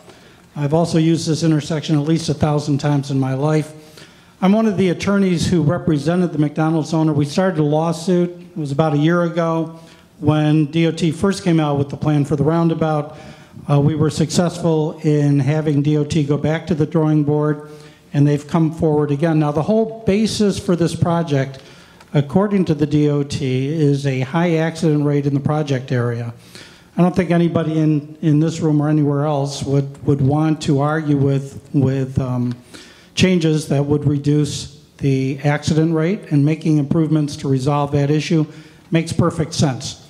However, the Department of Transportation seems to have latched onto this roundabout with raised medians concept without any real consideration of less disruptive, less costly options, and without serious consideration of the problems this project will create for the community.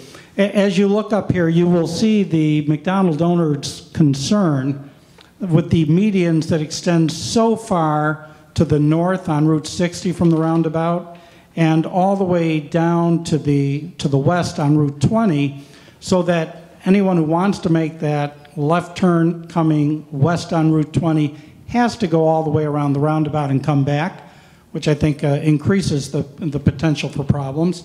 And anybody on Route 60 who wants to get to the McDonald's and doesn't understand all of the intricacies here has to go down and, as the gentleman said, find a driveway to U-turn to turn into and then come back again. Now, compare that with the treatment of Wendy's. Now, this is not McDonald's versus Wendy's. This is business owner trying to have a fair shake of things. With Wendy's, if you come up to the roundabout from Fredonia, you turn right and you'll see in the lower portion, there's an immediate opportunity for a left-hand turn into Wendy's. If, on the other hand, you're coming up from Route 60 from Jamestown to turn left into McDonald's, that's not possible. That's unequal treatment and reflects, we believe, an improper consideration of what's going on. The Department of Transportation, we believe, has mishandled this from day one and continues to do so. Our client at McDonald's made an initial outreach to Department of Transportation to discuss this. We weren't given that opportunity. It's because of that we filed a lawsuit last year and we believe succeeded. So here we are again a year later. We obtained the rescission of approvals at that time. Now the reissuance of this report without any real engagement again with the community, no opportunity for us at McDonald's to talk with the Department of Transportation, leads to no real serious attempt to address our concerns and the concerns that are being addressed here by the community. The new report clearly reads like you started with an answer and then worked backwards to try and show that the answer was correct. I think that's called inductive logic, I'm not sure. Other problems here include the no real engagement of the affected community. While the report claims to have engaged the public and the community, there hasn't been any discussion over the past year, and the Department of Transportation has simply ignored the concerns that we raised. McDonald's had to sue to stop the project last year, like I said it, like I mentioned, and again, we reached out and have not had any contact from the Department of Transportation, and here we are a year later. Now there's a State Environmental Quality Review Analysis, that's called SECRA, you may have heard of it. It remains highly flawed with the current presentation. In particular, the impacts to business. There's no real analysis. In the document that we've seen, there is reliance on 20-year-old reports, not real studies, concerning the effect that this will have on the businesses in this area, the McDonald's, the Wendy's, the Rite Aid, the Country Fair. Those are 20-year-old reports based upon a 7% return rate when surveys were sent out. That is not indicative of what really happened in these other areas that are the subject of the study. It also cites one study from Utah which involved high-growth communities and circumstances that don't closely resemble what we're dealing with here. Another item we will bring to the attention of those assembled is the reduction in pedestrian and bicycle safety acknowledgments. The report acknowledges, for example, that Fredonia High School and the elementary school are adjacent to the project area, as are the many fast food restaurants, but does not provide the type of analysis about how all of those kids are going to safely traverse the new mega roundabout, which will have in excess of 40,000 vehicles per day, many of which are trucks, as opposed to the red light situation that currently governs the area. Also, the accident analysis shows bicycles have been involved in accidents, yet the design does relatively nothing to address bicycle safety. There's also a very cursory discussion of landscaping and environmental enhancement. For example, it says where space allows, there may be opportunities to plant trees. Well, now is the time really to come forward with certainty in this study. There may be further landscape enhancement opportunities that is said. Again, now is the time to come forward. Will there or won't there be these improvements? There are other issues which have no meaningful environmental analysis attached in the report that really need to go back to the drawing table. I won't go through all of the details here. They will be the subject of our submissions. I would say that the Department of Transportation really needs to listen to the community, needs to work with the community and the affected businesses to develop a solution that makes sense for everybody. I will note that we had the lawsuit last year that resulted in going back to the drawing board. I will also note that up in Buffalo, we have the Route 198 Skagit Expressway, where there was major community opposition. The Department of Transportation took those plans off of the table and will now be starting all over again. So community activism, community getting involved really does work. I applaud those of the community who have come out to express their interest. This is how democracy works, and there are many interests at work, not only commercial, but also the public. We will, of course, be submitting our formal written comments, and we appreciate the time of the Department of Transportation to listen to us. I'll hand the microphone down.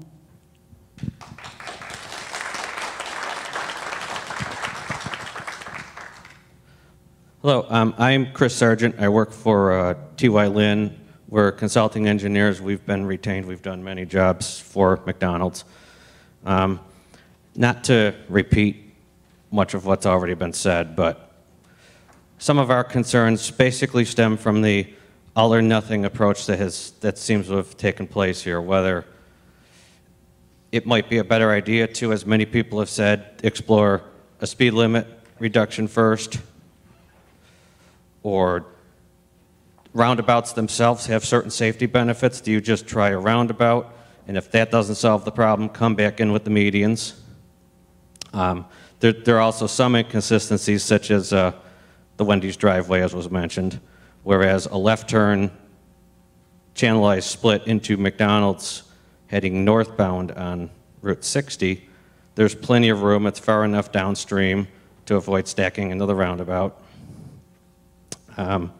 There has been no accident history to speak of specific to McDonald's. I think that's just about it. It's just, as I said, our complaints are mostly the all or nothing approach, and then just inconsistency between the specific drivers, basically from an engineering standpoint. And that's, I'm just going to pass down to the next representative here.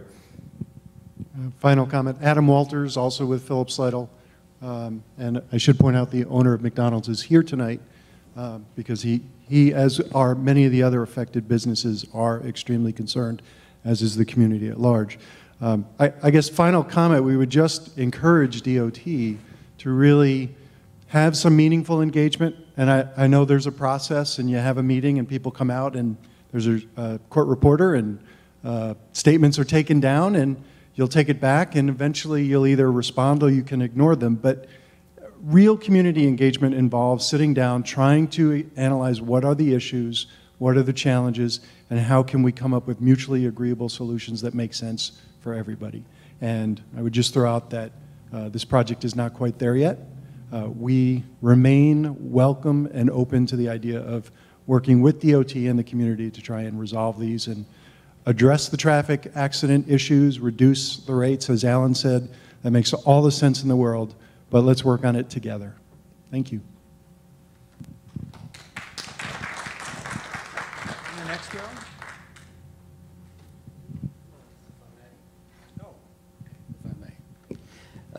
To the town people, hi. My name is Rico. I am the owner of the McDonald's.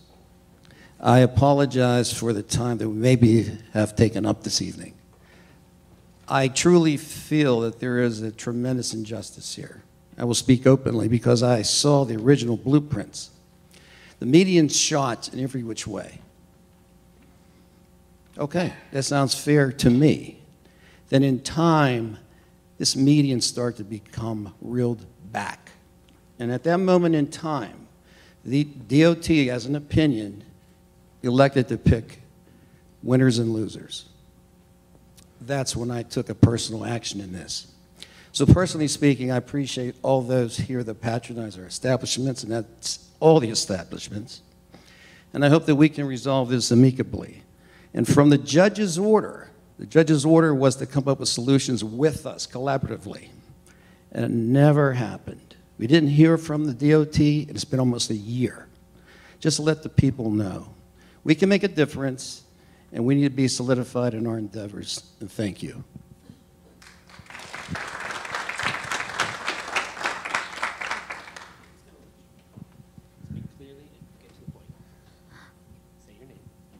I'm Miles Callan, and I'm a resident of Fredonia and a student of the Central School. I was wondering, could you pull up the map, please? Sure. Thanks. Just before I switch that, this is a project in Colorado, pretty commercial with 4 roundabouts. I was hoping you could pull up the map Yep, of Fredonia. Yeah, I'm getting there.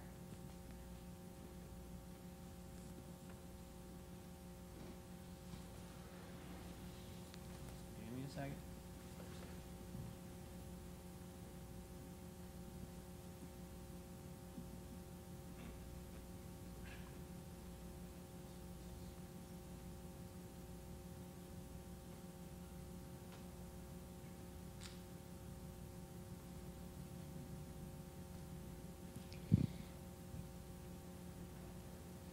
So where the stripe center sections are at the corners, I was thinking that there we could put a place where emergency vehicles such as police cars and hospital cars could only go through.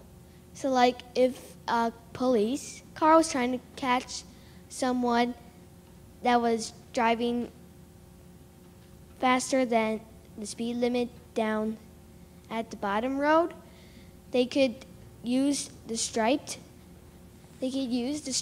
corners to get to the other side of the road. That's all. They can. And actually the center door area, I don't know what the actual dimension is, but it's probably 6 or 8 feet. Even that center gated lane between the 2 through lanes is wide enough for another vehicle if really needed it. Thank you. Keith Callan, a resident and father of 2 students at the Fredonia Central School there. I also have concern not only about business access, which is very important, but also about using this opportunity to afford safer access to the Central School's lot. There's the use of channeled turn lanes seems to be the low-hanging fruit when we get into raised medians. Now, I'm not convinced that this is the best first option, but if it shows that it is a good option and the safest option, which of course is paramount, I think we should use that opportunity, because it is very close, to make sure that those who need to take a left-hand turn, for example buses, or parents picking up their students, for example, have that safe lane to do that.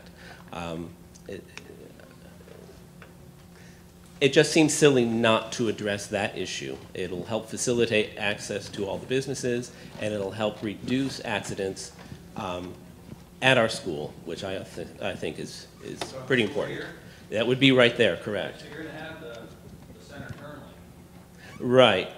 The center turn lane is not effective. Anybody who drives there, and bus drivers have mentioned this a lot, you have people accessing business there, coming eastbound on 20. And that, because of the tightness of the situation, that impedes, I mean, this happens on Vineyard Drive too, but that's a completely different issue. But you have somebody wanting to turn left in the westbound. I'm just talking about the west part of this intersection on 20. In front of the central school and the grocery mart there. You have people who are simultaneously trying to make those left turns from opposite venues.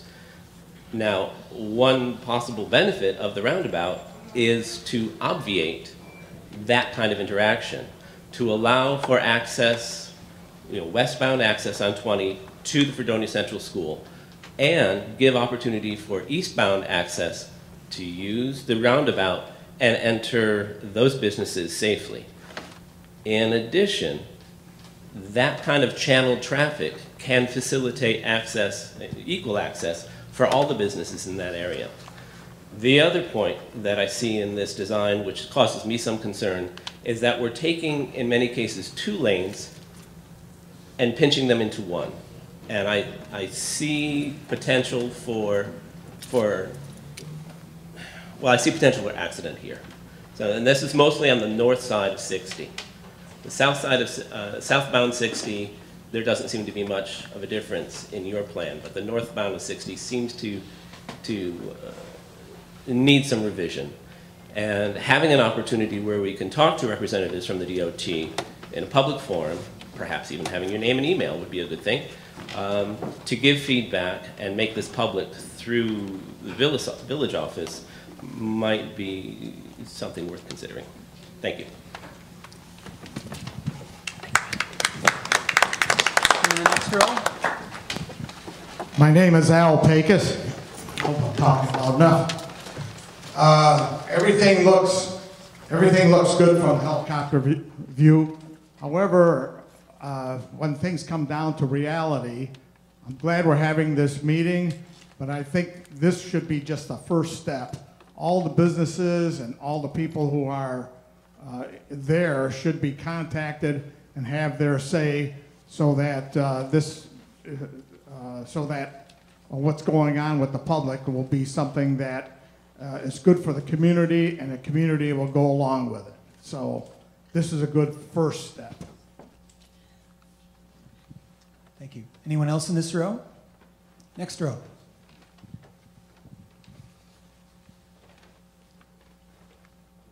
All the way here to the back row?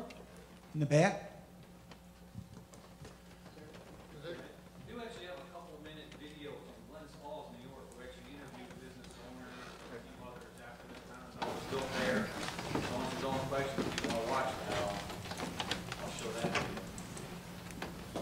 I actually just have a couple of quick questions. First, for what Al just said about... Sir, you got to say your name. Oh, I'm sorry, Dan Siskar. I'm a village resident and going to be directly affected by this roundabout. My business is located at that intersection as well. I kind of agree with what Al just said. You never contacted myself, McDonald's, the Rite Aid, anybody else. I think open communication should be something that should be said. You should be more people-friendly, as it were. My other question is, how much is it going to cost to maintain this? Once you install it, these raised medians that you say we can drive over, is that correct? Where? The raised medians that go up and down these. It's not advisable to drive over. What did he say? it's not advisable we drive over them. They're made of concrete. They will be affected by our snow plows and our salt. They will deteriorate. Is that correct? Eventually, yes. No different than any others in the state. But we don't have that issue right now with our four-way intersection. Well, we still have to maintain all the pavement and all the curb. But we're going to have more pavement to maintain. Is that correct? It's what I'm actually getting at. Is it not going to cost us $3 million to install this? But isn't it going to cost us more money to keep it up? No. Well, actually, a signal costs between $3,000 and $5,000 a year. That's long. Yeah, I mean, it's going to cost something to maintain the hard surface of the pavement and the medians. But whether, like Howard said, if we put a signalized intersection in there, then we're going to have maintenance costs for a signal. I mean, we're going to have to pay for electricity every month. The lights burn out. There's going to be a cost to maintain either way. It's not significantly different.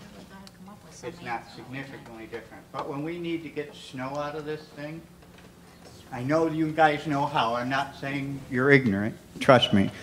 But isn't it more cost effective for us to maintain a four-way intersection with snow removal than it is a roundabout? I really don't think the cost is any different between the four-way or the roundabout. Pretty much with the roundabout, we can show the plowing video. They're just going to pretty much come in, start on the truck apron, and push it to the outside. So they're going to do quite a few laps, but it takes only about a minute. As compared to the four-way main line, I mean, they're clearing more lanes. I mean, we're going to have fewer lanes to clear with the roundabouts. Now, one of my other questions would be, of course, because I'm going to be affected by this, well, are they going to do this construction during the day, or is it going to happen at night? Our current plan is that construction will start and it will go continuously. We are not proposing nighttime only work here. That's something we can consider, but at this point, that's not what we're proposing. I'm just saying to lessen the impact of people, this, obviously most of this area gets quiet after, say, 7, 8 o'clock at night. It would be better for us as residents who need to travel to wherever the Walmarts, the Thruway, wherever we need to go through an intersection that doesn't have a lot of construction equipment. Right. Well, you can look at that. We do sometimes use nighttime only construction, but typically that extends the length of time that construction is actually underway quite significantly. So you say when you start construction, you're 24 hours a day? No, I'm not saying that, but I'm saying if we go to nighttime only construction, maybe that's you're talking maybe 8 hours a day, whereas during peak construction season, our contractors often work 14 to 16 hours a day.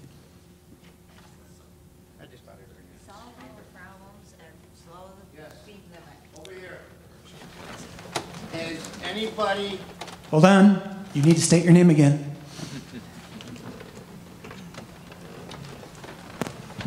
Joe Walzak.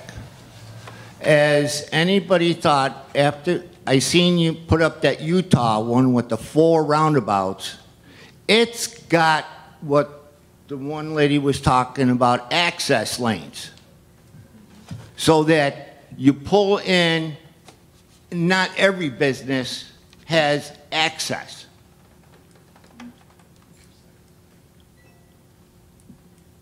Okay, 1 second. Actually, that PowerPoint. Let me start that back up. Just give me a second.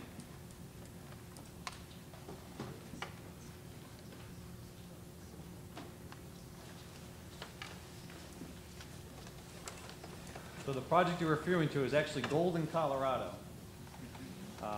And it was pretty wide, just open access, 6, 7, 8 lanes wide.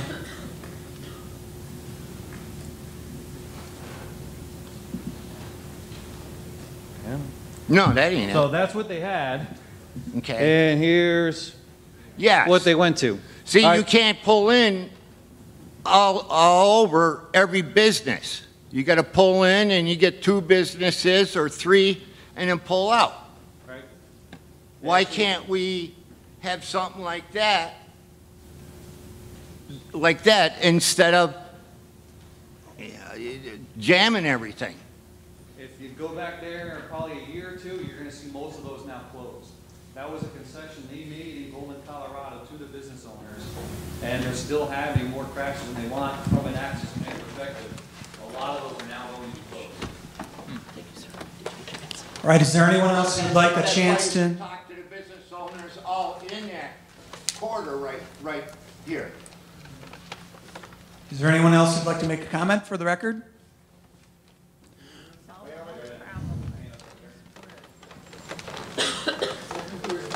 Go back to the, Marty Sandine, go back to the scene of the intersection. The one here. Yes, please. Okay.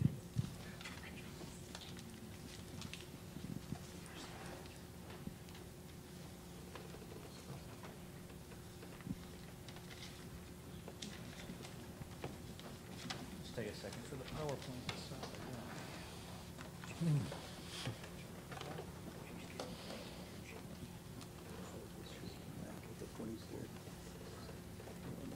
We have those are state roads.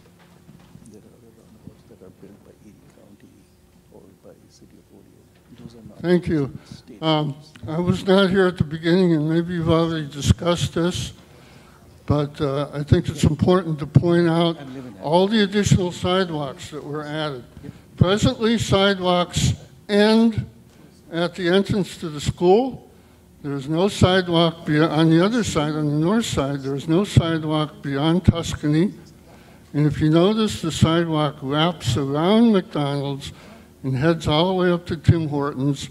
On the other side, we have a sidewalk going down to, I'm not sure how far, on the east side of 60.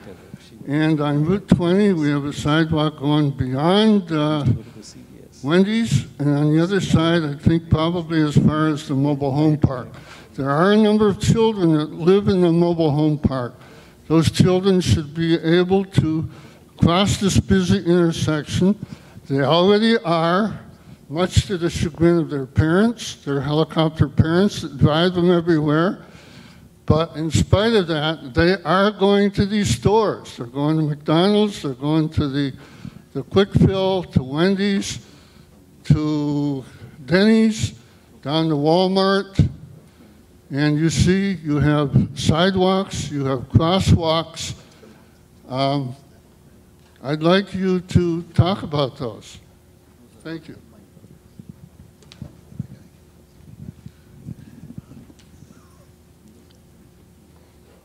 Well, all I can say is we've tried to add pedestrian accommodations as best we can into the project. And this is the scheme that we came up with. And as you said, it's added quite a few sidewalks and crossings at the roundabout. Now, we originally were going to start our presentation at 5:30, but a lot of people were here early, so we started it at 4:30. If there's no other comments now, I'm going to ask Sanjay Singh to redo his formal part of the presentation, starting in about 5 minutes, and then we will let Howard redo his formal part of the presentation. Hold on, just a second. If you let us get through it, it will take about 45 minutes to get through that. If anyone has any questions at the end of that, we'd be happy to answer them at that time.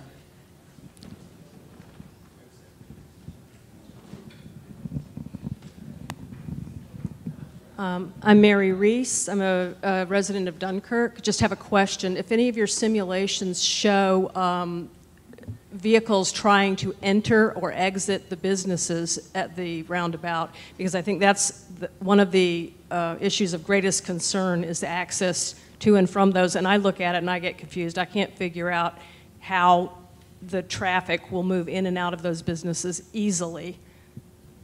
Actually, I didn't know what the traffic was in and out of the businesses, but I did put cars into pretty much every driveway in and out. Now, if there's a particular location you're really worried about, I definitely be more happy to discuss with you as soon as we're done with the next presentation. Before Sonny goes up, I got to show just a couple minutes of a video from Lawrence Hall where You know, they actually asked some of the business owners, residents, what they... Howard, why don't we hold that till the end? We'll do our presentation again, and then if anyone wants to see that, we'll show it at the end.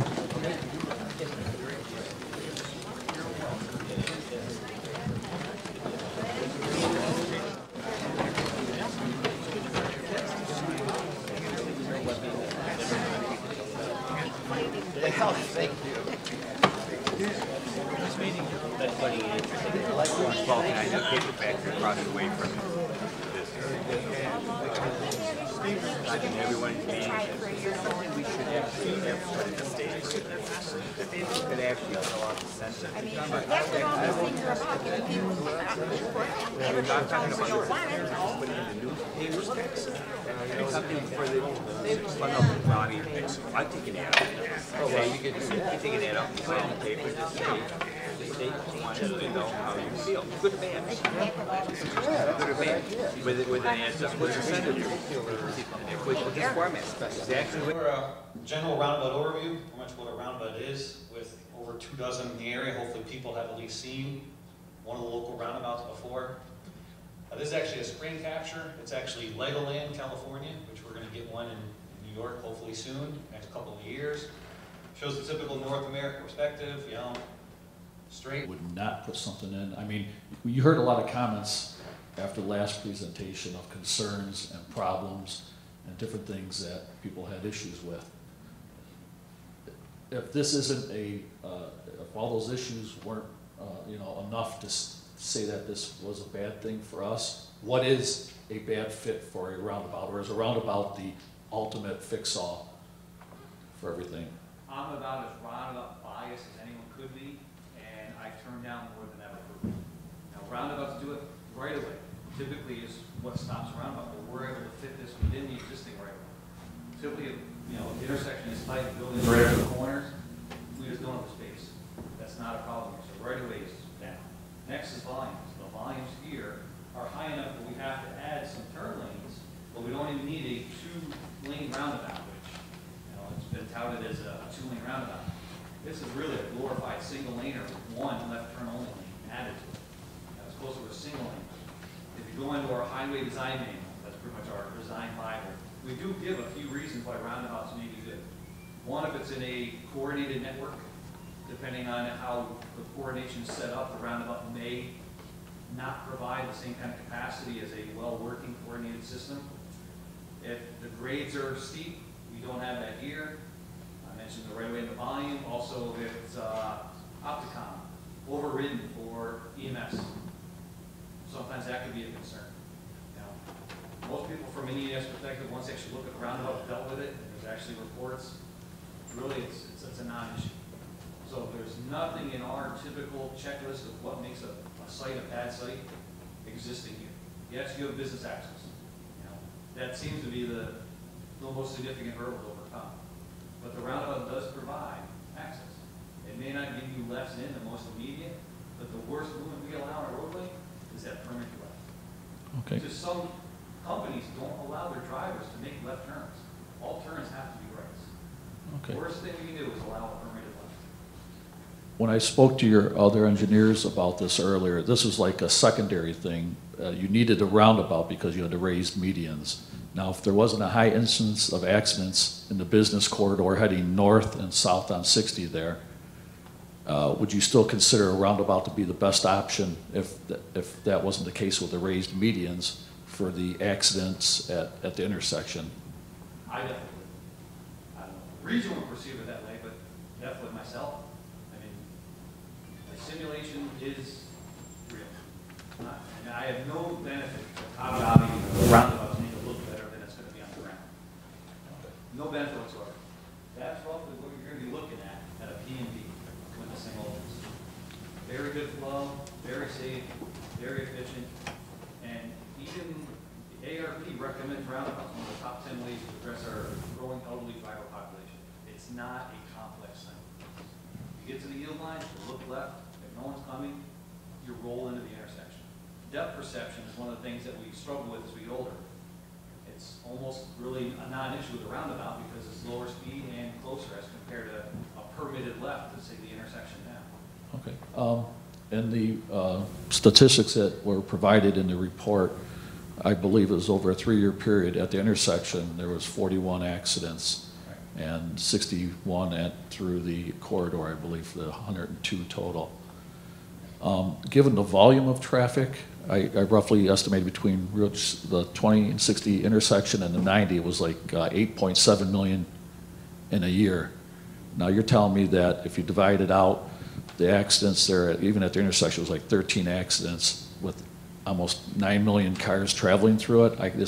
It baffles me that that was higher than an average number of accidents. Doug, I can answer that. When we did the study, we looked at the intersection rate for the approaches as well as for the intersection.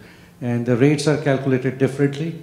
For a linear section of roadway, the unit of measurement for accidents is number of accidents per million vehicle miles traveled, whereas inside an intersection, the unit is million entering vehicles. So those are the two different ways to calculate it, but the bottom line is same. You come up with a threshold for similar type facilities throughout the state. And then when you do an accident analysis at one location, or rather, I should say accident analysis, when our traffic and safety office is looking at accident data for linear segments or an intersection, they use the rate to see if it's above or below the statewide average. If it's above statewide average, it gets flagged, and there is a list of locations where accident rates are deemed higher than statewide average, and they are sent to the region. Like Buffalo, Western New York is one region, and it's sent to us for us to investigate what can you do about it. So we do an investigation, and sometimes the result of the investigation is, no, we cannot do anything about it. A perfect example would be, let's say the number of accidents at an intersection is higher than statewide average, but you look at the accidents, plot them, and you find out there is no pattern. There are let's say 3 accidents caused by deer running across the road. 2 or 3 of them are distracted driving. 2 or 3 of them are under the influence. 2 or 3 are weather condition. So there is no one particular pattern. In this case, in this intersection, the accident rate was higher than statewide average. Those 41 accidents did tip the scale in favor of it being flagged as a high accident location. When we did the investigation, we found out that out of those 41 accidents, the number of accidents that were caused by head-on or left-turn accidents were very small. So Roundabout was not initially proposed as a treatment for reducing accidents at the intersection, because the accident, if you look at the pattern of accidents, there was no overwhelming reason to put in a roundabout for safety reasons. The reason we are installing the roundabout is so that a large truck that comes down from the thruway can make a U-turn out there. They can find some other place to do it. But since we are installing the raised median, we are blocking their path to make a turn and go back towards the thruway. And that's why we propose the roundabout. But when you put in a roundabout in place of signalized intersection, the number of accidents go down. Whatever few accidents you're having will go down, especially the severity, just as Howard explained and we showed earlier, because the probability of head-on and right-angle accidents or higher speed accidents, higher angle accidents go down. So there is inherent benefit to putting in a roundabout, but the project is not driven by roundabout, as the attorney from sitting on the other side was saying, that we put in a roundabout and we extended the median. I think he's saying the wrong thing. That's not what this project was about, the left-turn accidents in and out of the commercial driveways. And the raised median is a treatment, and the roundabout is being proposed to address the mobility issue that is being raised because of the raised median. All right, in the interest of time, I'm going to try and continue now. I know you've made several comments. Thank you for letting us make the comments, and thank you for coming here and Thanks, making the Laura. presentation. Thanks for your time. Anyone else in the first row? In row 2? Give us your name and I'm Tennessee Landis, I'm the mayor of Fredonia. And overall, I'm very supportive of the whole project because I think it's going to, as you said, at least diminish the severity of the accidents. However, I heard one question, and maybe you covered it, I apologize, I was in another meeting, that made some kind of sense to me.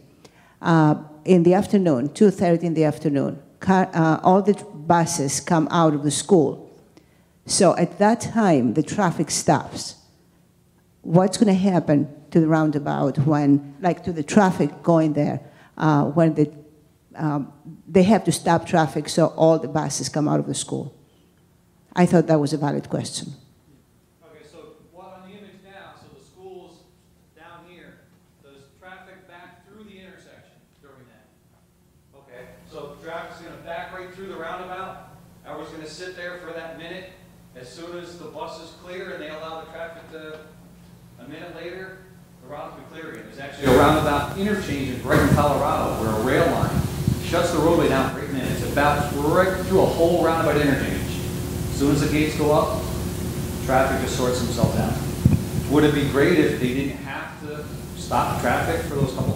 I was kind of surprised when I heard that when I got here today that actually goes on. Do they really need to? Actually, we did receive a call from the superintendent of the school. Craig and I had a conference call with them and the school board and addressed this very issue. Thank you. Thank you very much. Anybody here in the next row? Sir. Here in Terrell, they're going to build a hospital, 19-bed hospital or 29-bed hospital toward the east a little more. With the school, the hospital, and air traffic, isn't that going to be a problem? With ambulances going through there all the time? I can bring up a video of I caught one when I was down in Rehoboth Beach, Delaware on vacation. They really have no issue with it, as long as the cars get pull over to the side. The worst thing if a driver is at the yield line and say a fire truck comes up behind them, and they just sit there. They get on the horn, the driver then pulls out, gets out of the way, and the emergency vehicle continues on. We've heard this comment a lot about concerns about emergency vehicles getting through, but how big of a hospital did you say it is? They're going to build a 29-bed hospital, which is a ridiculous thing, but anyways, they've got the money to do it, they're doing it. So, do you really think you'd get more than 30 ambulances a day? Because that would be more people than the hospital can even hold. No, I'm not worried about the number of hospitals or ambulances. I'm worried about through there and everything else. I mean, the fact that they're going to build a hospital was a ridiculous thing. Okay, moving back toward the back. Anyone in the next row? Hi, Kara Christina. I'm a village resident. I'm also a Fredonia trustee. And I certainly would not want to do anything that would hinder the businesses, people from getting to the businesses. However, I have been to many places that have roundabouts. We just came back from a trip to Hilton Head, South Carolina, and they have many roundabouts there, and they have much more traffic than we have in Fredonia, especially at peak tourist time. And there are many, many businesses and restaurants, many more businesses and restaurants and schools and office buildings than we have in Fredonia, and it really does move the traffic, and they have sidewalks, and it seems to be a good thing for them. So I'm hoping that the possibility is that this could be a good thing for us as well. Obviously, it didn't bring back any warm weather for us.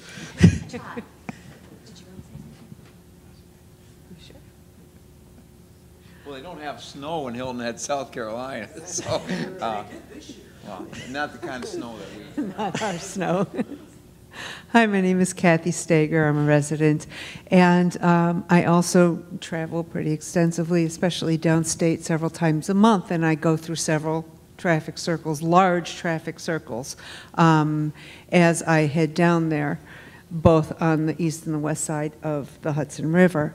And they are spectacular, the way they work. It's really amazing. It's elegant, the way that everything goes through there. It's quite incredible. So I am also very much in favor of the traffic circle as long as we can get used to it as a community, as long as the businesses would not be adversely affected. I understand the concerns of the McDonald's there, and I wondered if you're traveling north on Route 60 from the traffic circle and you get to the light by, I think it's Walmart, will there be some kind of signage there that says they can make a U-turn there, as there are in many other communities? You know, they'll tell you where you can and cannot make a U-turn. Would that be a safe place to put a sign saying U-turn here?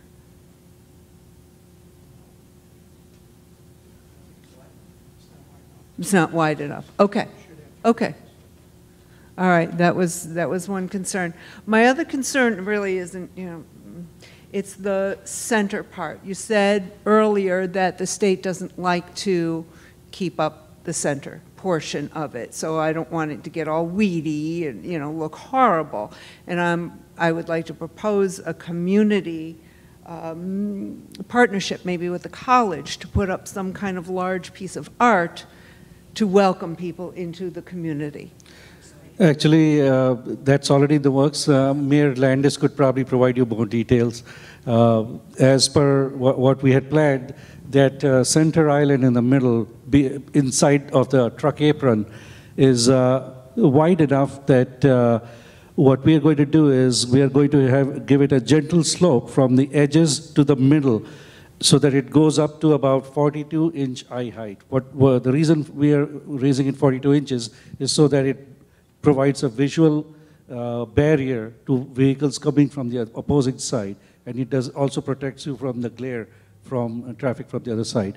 And we are going to have some landscaping on that sloped area inside, and it will lead up to the middle. In the middle, we are going to have a 10-foot diameter concrete pad or plinth, and we are going to provide water line so that you can water the landscaping, and light, we'll provide a light connection so that you can provide uplighting for any artwork you want to place. Mayor Landis has more detail on it. In terms of the sidewalks, who would be responsible for plowing them? Would that be the state? Would be that the town? Who would plow the snow off the sidewalks in the winter? It's definitely not the state. It's every community that in New York State, the rule is same. It's not that the rule is going to be different in Fredonia or Pomfret. The rule is same everywhere. It's the community, it's the township that is responsible for. In most communities, the townships transfer the responsibility for snow and ice removal to the property owner of the frontage. I mean, I live in Amherst, and I have 250 feet of sidewalk. It's not fun when you have to go out there at minus 20-degree wind chill to remove, but it's my responsibility, and I have to do it. Okay, anyone here in the back? Is there anyone else who would like to make a comment? All right, well then, I'd like to thank you all for coming to our meeting tonight. We had quite a good turnout. We've received a lot of comments. You can also send comments in writing if you'd like to. There's comment sheets in the brochure. As Sonny said, please send your comments in within the next 2 weeks. We will give careful consideration to all the comments that we have received, and then we will determine how to move forward from there. Thank you very much.